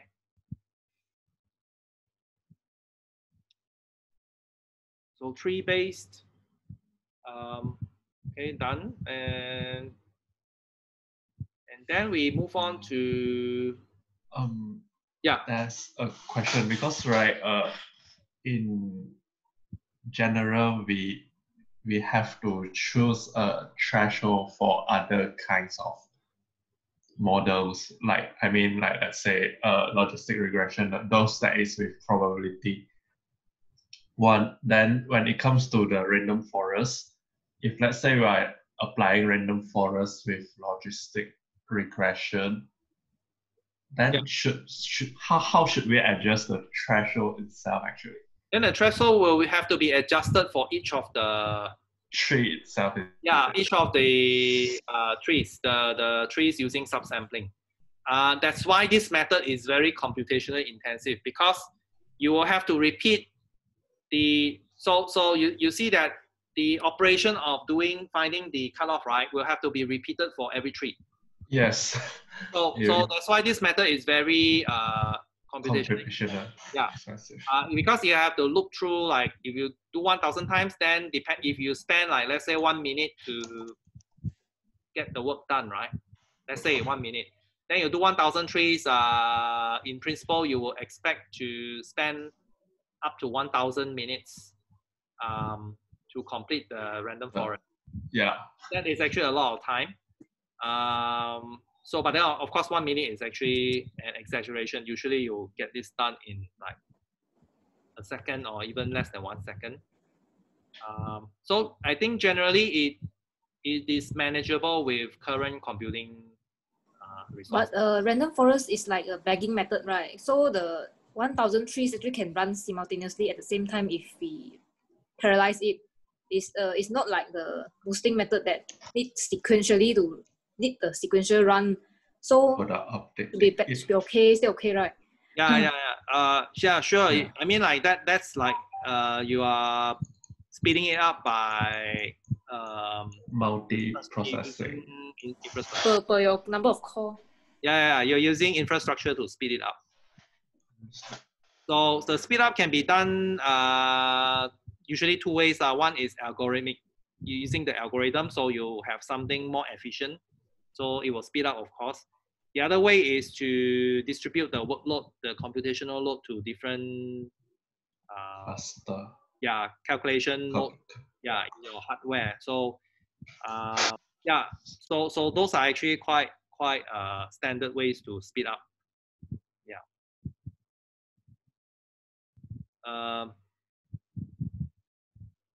So okay, so that's good feedback from you. So where was I? Okay, so then the next one is you'll have the I would say something more like algorithmic methods, or simply maybe something like black box. Okay, so this class of method is actually the best example is, in this case, we're studying something called neural network, artificial neural network, right? Artificial neural network, and this is a precursor to something called deep learning, which you keep hearing all the time, lah. This itself is actually a rather advanced kind of topic, so we will not go into that. But deep learning is basically if you want to know more about deep learning, you first have to understand artificial neural network, right? Because it actually builds on ANN. So this ANN method is actually I would say is a very abstract method, right? There's no at least to me, that there is no intuitive way to really understand it. So it goes like this. So first you create a kind of network representation.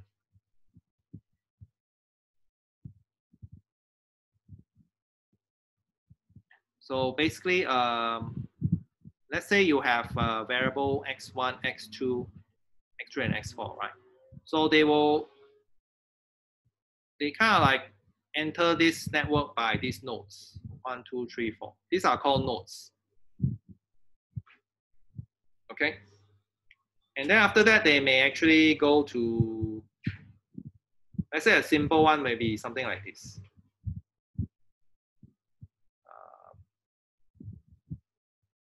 And maybe something before this.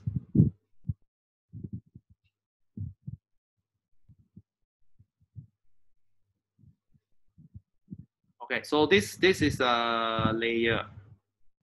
So you have one layer here with let's say I use 5, 6, 7, 8. So these are the node numbers. So you can actually make connections from each node to every other node.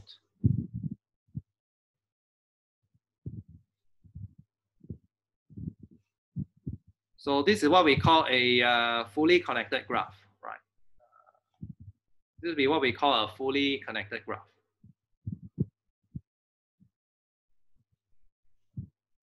And after that, you may have something like this, 9, and then here.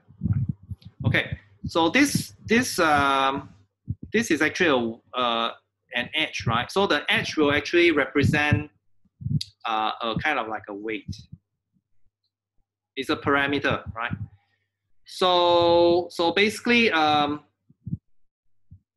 over here, this node, right? It will receive the weight from 1 with input 1, yeah, and then it receives the weight from 2 of input 2. It receives the weight from input 3, and it receives the weight from input 4. Okay, so you basically have a linear function like this, and So this is some, so you get some value here, right? And then over, so over here you have a further weight. Let's say this is W5 and so on. So all these have got weights, okay? So over here, I think if I remember correctly, so you have got a value T here, right? And then you use this value T and go inside some kind of function. Maybe we call an activation. This one is some kind of activation function. So this function can be something like maybe a sigmoid function, okay? Maybe some kind of a constant function, or so on, right? There are some kind of forms, okay? This is actually quite abstract. So the reason why you have sigmoid function or whatever function, no explanation. It's just, well, just try some models, yeah? So basically you have, so for this one, you will have ft, let's say I have ft1. So over here, I will have ft2 and so on, yeah? Okay? All right? So then I will have w5 times ft, let's say 5, plus w6 times ft6, and so on, yeah? So basically, you see, initially, your weights here, they are multiplied with the input. But then after that, at the once it goes through a layer, right, those kind of information is kind of like transformed using these functions, right? So now that your sum here, your linear function here is some weight multiplied by the function, okay? And you add up everything here, right? So over here, right, you will have everything added up. W5 ft5 plus until, in this case, will be W8 ft8. So you look at this value, and then you set a threshold. If it exceeds this threshold, you will classify as plus. Otherwise, as minus. Okay, so this is the general idea. You got the parameters that are the weights. So all these edges have got weights, and you have activation functions. And then the idea is just to repeatedly, iteratively use the values that you get from previous layer, and then you repeatedly fit them iteratively into these functions. You construct another linear function, and then you keep on going. It can be very deep, yeah. Your layers can be a lot, and it seems like if you do enough layers, right? The experience is that this final decision rule, right? The linear function here exceeding certain threshold seems to be a very it can give very good results, right? Mysteriously. Okay, and people have been trying to understand why this actually happens, but I think it's actually very hard, because it's kind of like the initial information here is being kind of like iteratively, maybe when it goes through all these layers, you are actually amplifying signals and removing noise. It's actually unclear to me, right? It's just that we know that it's iteratively done using this, and the choice of the activation function can make a big difference. Okay, so so yeah, this is your neural network, and if you don't find it abstract, let me know.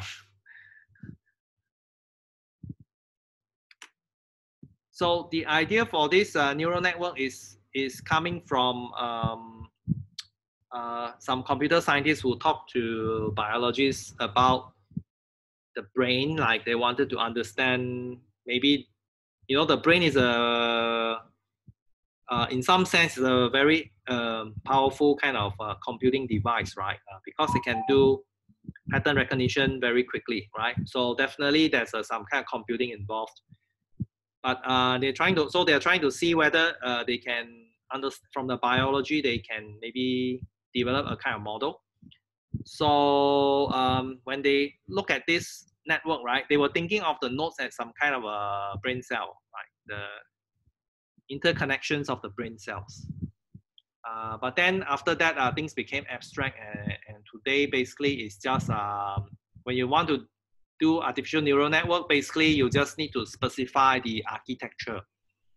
All right, the architecture of the network, like how many layers you want it to have, and maybe there are some rules to prune some of these edges, right? Like for example, if the edges, the weight is very low, you basically just get rid of the edge and things like that, right? So and then a lot of the computational work goes in actually calculating these weights, estimating these weights. So these weights have to be iteratively refined. All right. So there's some kind of algorithm to you have some initial weights, and then it will keep updating itself until it stabilizes around certain values. And then finally, it will, after all these weights are stabilized, then it will, you can use it, right? Then you have stable behavior. Okay. So so it turns out that this neural network is very powerful, and also very abstract. And one thing can be said about now, this thing is very powerful, but there is actually a danger with this tool. You can easily overfit any sort of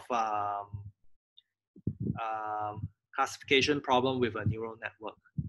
Okay, overfitting in this case means that you make the model with many layers, right? So it becomes overly complicated, and it will pick up every sort of variation that is in your training set, right? So it will overfit your data very easily if you tune the parameters too much. Okay, so overfitting is a problem in classification, because you definitely don't want this kind of models. Like for example, the simplest case is your linear. If you have data like this, right? So the linear model is actually a reasonable model to fit this data, but it's not the best. The best model is this one.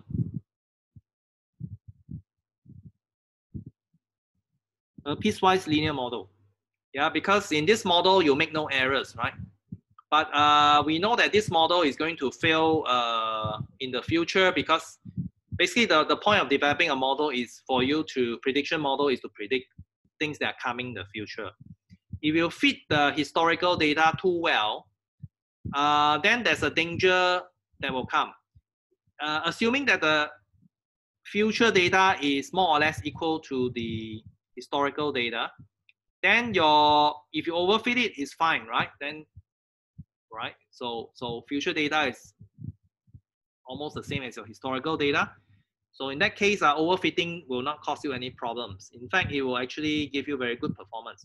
But in general, we can expect that the future data will not be exactly the same as your historical data. So, and in fact, your data used in the training set may be actually biased. We don't know.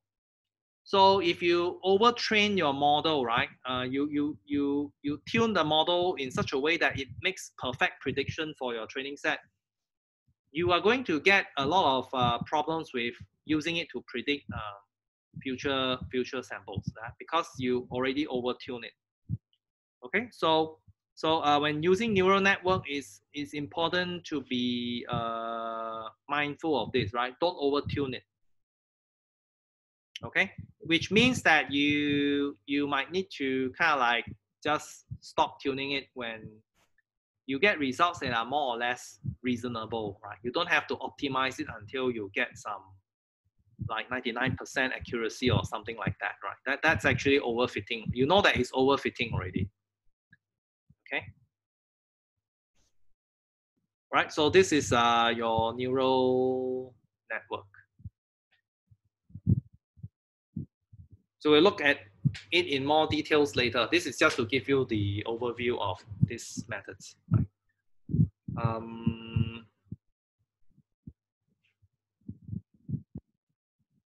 Yeah, so I think those are just about the models that we're going to cover later.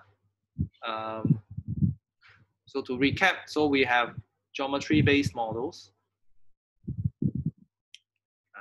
geometric models. So this may be things like regression,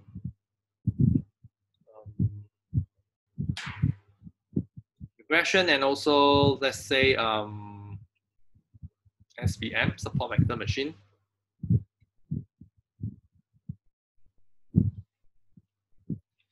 And then we have probability-based methods. So that will be logistic regression and naive-based. And we have likelihood-based methods. The kernel density estimation. So in R, this is quite easily done. There's a, I think there's a package called KDE or something like that, kernel density estimation. Then you have the decision trees, or sometimes known as classification and regression trees.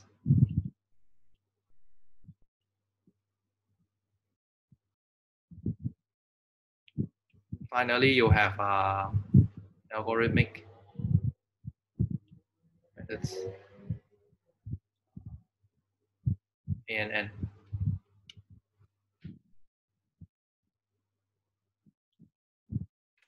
Okay.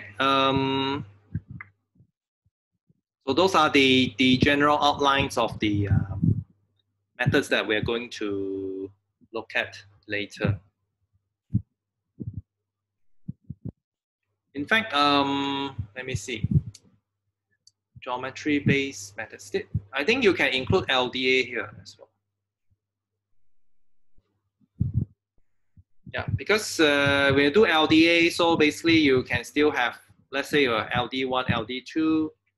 So if you manage to get some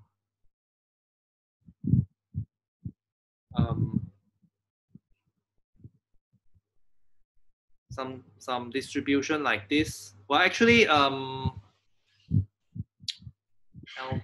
well,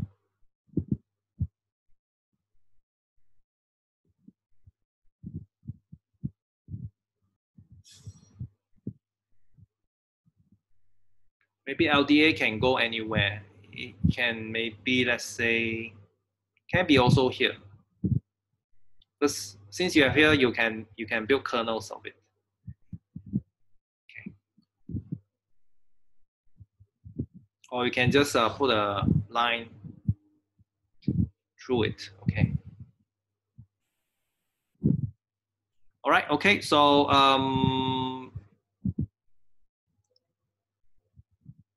okay. So I think we just about time 9:20. Do you have any questions? Or you? Some of you have probably worked with these methods before. So if you want to maybe share something, it's also fine. So actually, I would like to ask some questions relevant to multi-class classification. Sorry, about? The multi-class classification. All right. So in general, right, we always get the imbalanced data set. Like even it's not a multi-class, it's just a binary also, we will have imbalance. So that's why we couldn't actually predict them. I mean, judging their performance based on the accuracy. But we are using the so-called, what is it? The confusion matrix, or maybe the F1 score. So when it comes to this multi-class, right, is it we are still using the mean per class error, or there are some other evaluation method actually? Okay, for multi-class, you can still calculate things like sensitivity and specificity, but then you will have things like sensitivity for a particular class. Okay, sensitivity with respect to class 1, sensitivity with respect to class 2, and so on. So I guess you can have separate metrics for the different classes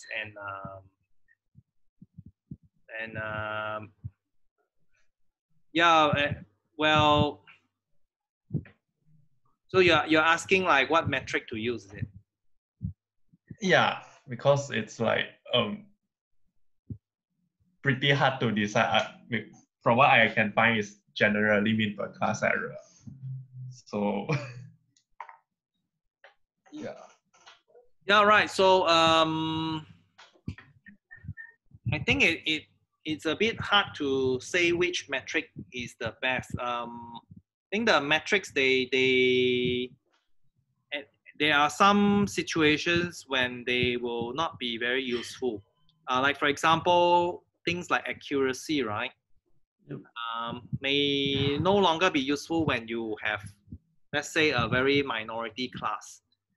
Like in some kind of cases, let's say like rare cases, like for example, you do fraud detection, you Yep. generally will have majority of cases, maybe up to 98%, maybe all normal cases, because it's fraud, right? If you have massive fraud, then basically you're losing a lot of money already, so you don't have time to hire a data scientist to help you look at these things. Yep. So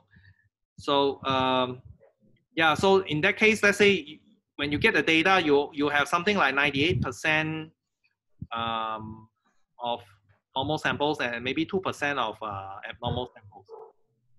In this kind of situation, if you think about it, right? If in this kind of situation, if you're a naive person, you basically just go by the majority class, right? Every time just keep on predicting as normal case. And you will be 98% correct all the time, isn't it? Yeah, you just predict all 0, it will be 98. Yeah, so you're 98% accurate. Does that help you? Because there's no point, right? Your point is to catch the fraud cases, right?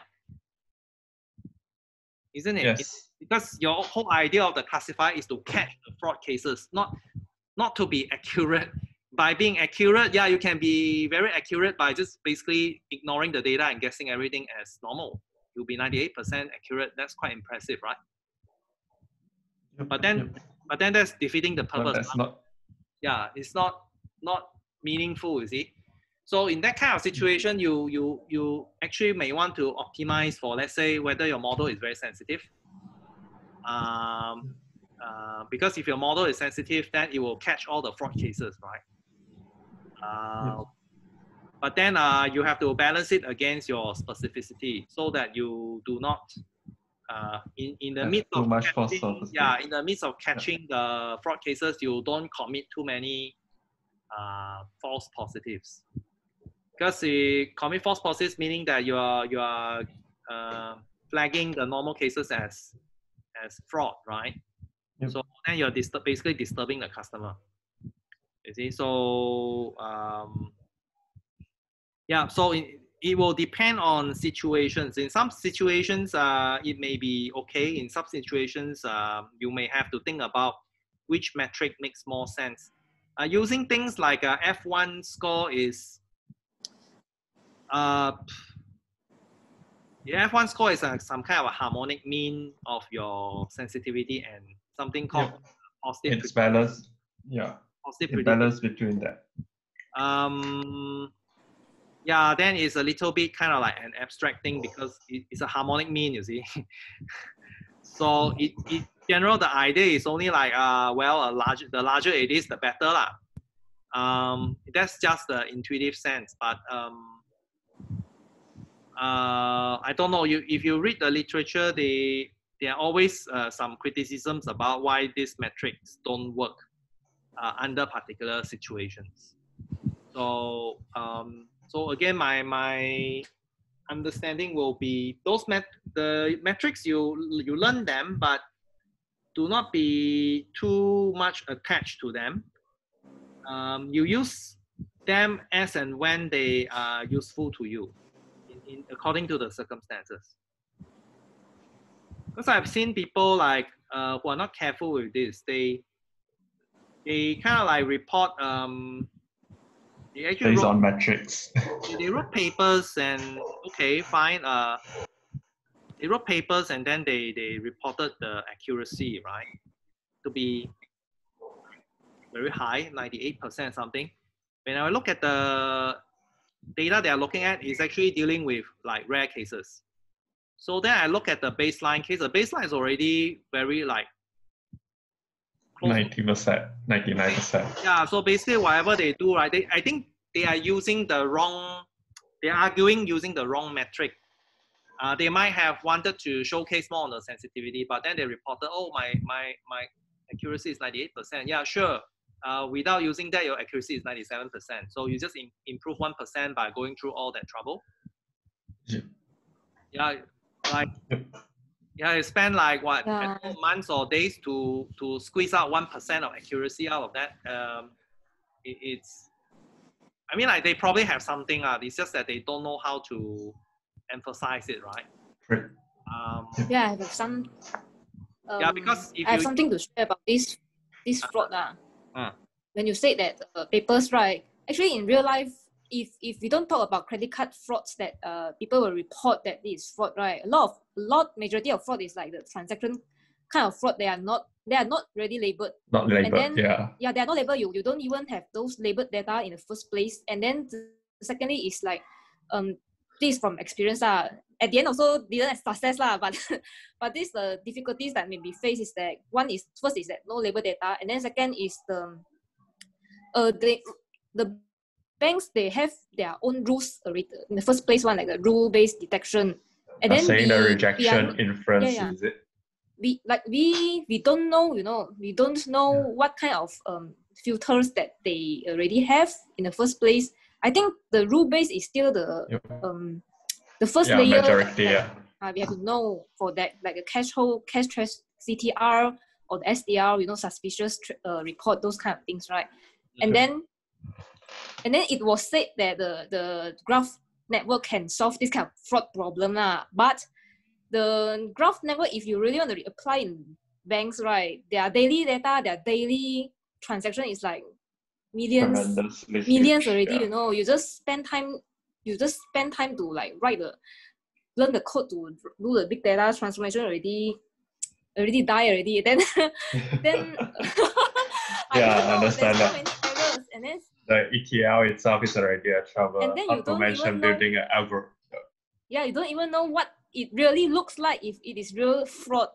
The papers they write like all those are like they created the cases that it will look like this but then in real case when you use it, data is so big, and then you just simply query, you don't even know the patterns look like what, and then have to design the graph network yourself. But I doubt this kind of method. I don't know how we are going to do fraud detection effectively or efficiently in real world.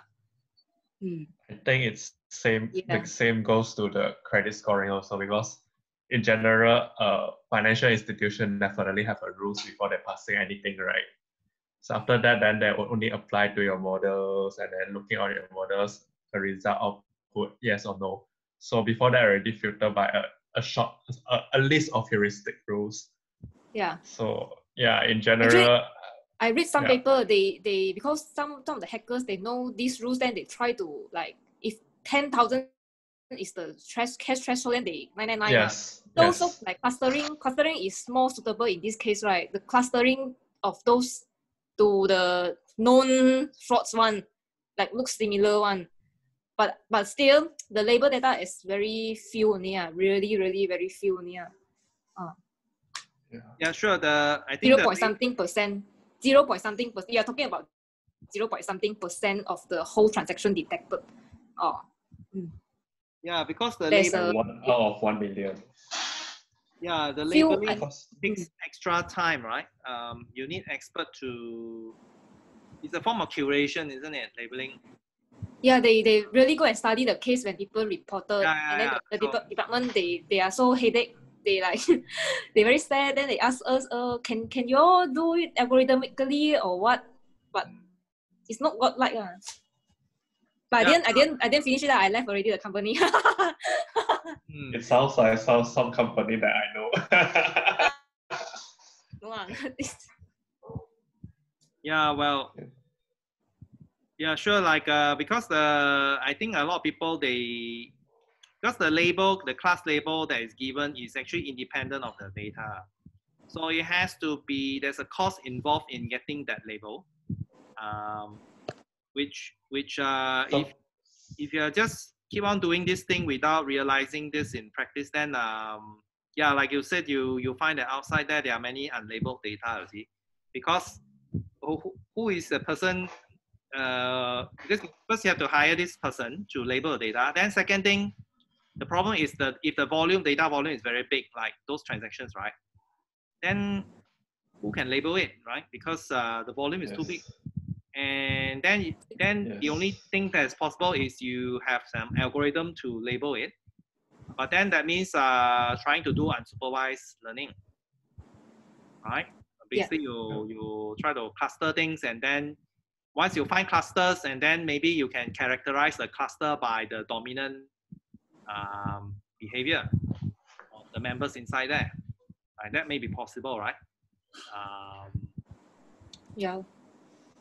You see. I think they are using some sort of positive unlabeled method. That's one for fraud detection part, if I'm not mistaken.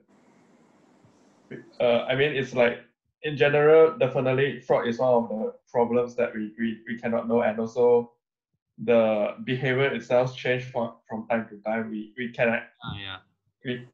It's too hard for us to detect it instantly, especially when you don't have label data, or even you have it and people will actually know what kind of rules that they can get on, like even anti-money laundering. Like, let's say you have a threshold of 1,000 per transaction per day, then they realize that this kind of threshold, so they change it to 500 per transaction. So it's relatively hard to label in any sense. Yeah. And sometimes when you hire someone to label, also they are like they reset. yeah, they might even miss the label actually. So your sample itself also might not be. I mean, your label itself also might not able to be useful to you in the end. Yeah. Actually, our country is also trying to do this. BNM actually also try. They actually come up with a tender to ask people to propose some fraud detection method for their STR reports, because a lot of banks submitted their STR reports, and then these STR reports will talk about they'll describe why they think that this transaction is suspicious, and then every day there are a lot of reports submitted to Bank Negara, and then they look at it one by one. Then they also trying to find how do they look at this STR easier. These are all quite. I don't know how our data science can solve this yet I'm not sure Just sharing. Yeah.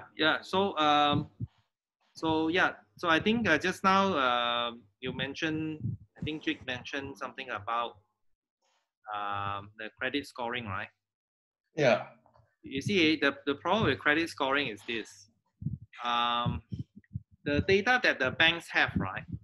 They basically don't come from a representative population.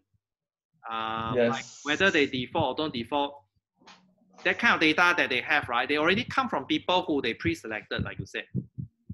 So that's why their model, right? And then later they want to use that to predict credit worthiness. And this is already a problem because you are using a bias sample. Yeah, basically a bias sample to do that, right? And so it's not going to give you very good results. Actually, I think many years ago, like I don't remember where, but I think I recall like there are people who said that the only way you can fix this problem for the banks is to accept everyone. you kind of like basically just okay. You don't tell people, but you just basically during a period of time, anyone who comes into your loan department asking for a loan, you just give them the money. Okay. That means you're doing an experiment, but you're not telling them lah. Yeah, So- I understand that. So basically, you are, of course, some of these you're going to fail, right? Some of these people are going to fail their business and not be able bad loans and all that. Fine, but that's part of but you are getting a data that is actually more representative of the actual population than, let's say, you already filter at that level. So that the kind of model that you build may be more valuable lah. But of course, since it involves losing money, who wants to do this, right? Who wants to approve this project? Yeah, impossible. I mean, like, It hurts your KPI also. You don't yeah, get it hurts the KPI of the person who is proposing this project. Yeah. Yeah. So being bank people, they are very conservative about profits, right? So no one is carrying out this experiment. That's why I say, then okay, then you keep on doing your credit scoring lah. It will be just based on your bias sample, and of course you can get any model out at the end. Surely you can develop a model, but I think the performance will not be very outstanding lah. Yeah. Yeah, I heard there's if I'm not mistaken, the benchmark for credit scoring, I mean, like default or not default, the AUC is about 0.65 to 0.75, if I'm not mistaken, in general. Yeah. Well, so and then different countries, different behavior, you see. Yes, have to- different countries have different laws. You have to tune differently, you see. So there's no one size fit all model. Even the data collected also. Yeah. So yeah, I think yeah. So that's something that is useful to keep in mind when we discuss machine learning, because your training sample has to be representative of whatever you are trying to predict in the future. Otherwise, it's not going to work very well. You will still get your model, but just don't hope that it will do very well on the unseen samples, right? Yep. It will fail there actually. Yeah. Then we're causing a cost over there. Okay, so I think that's a good discussion. So thanks for taking part and sharing your experience. I think that's important because yeah, this is what it's about, right? To expand everyone's experience about these things. Okay. All right. Okay. So I'm going to stop recording now. So thanks for sharing.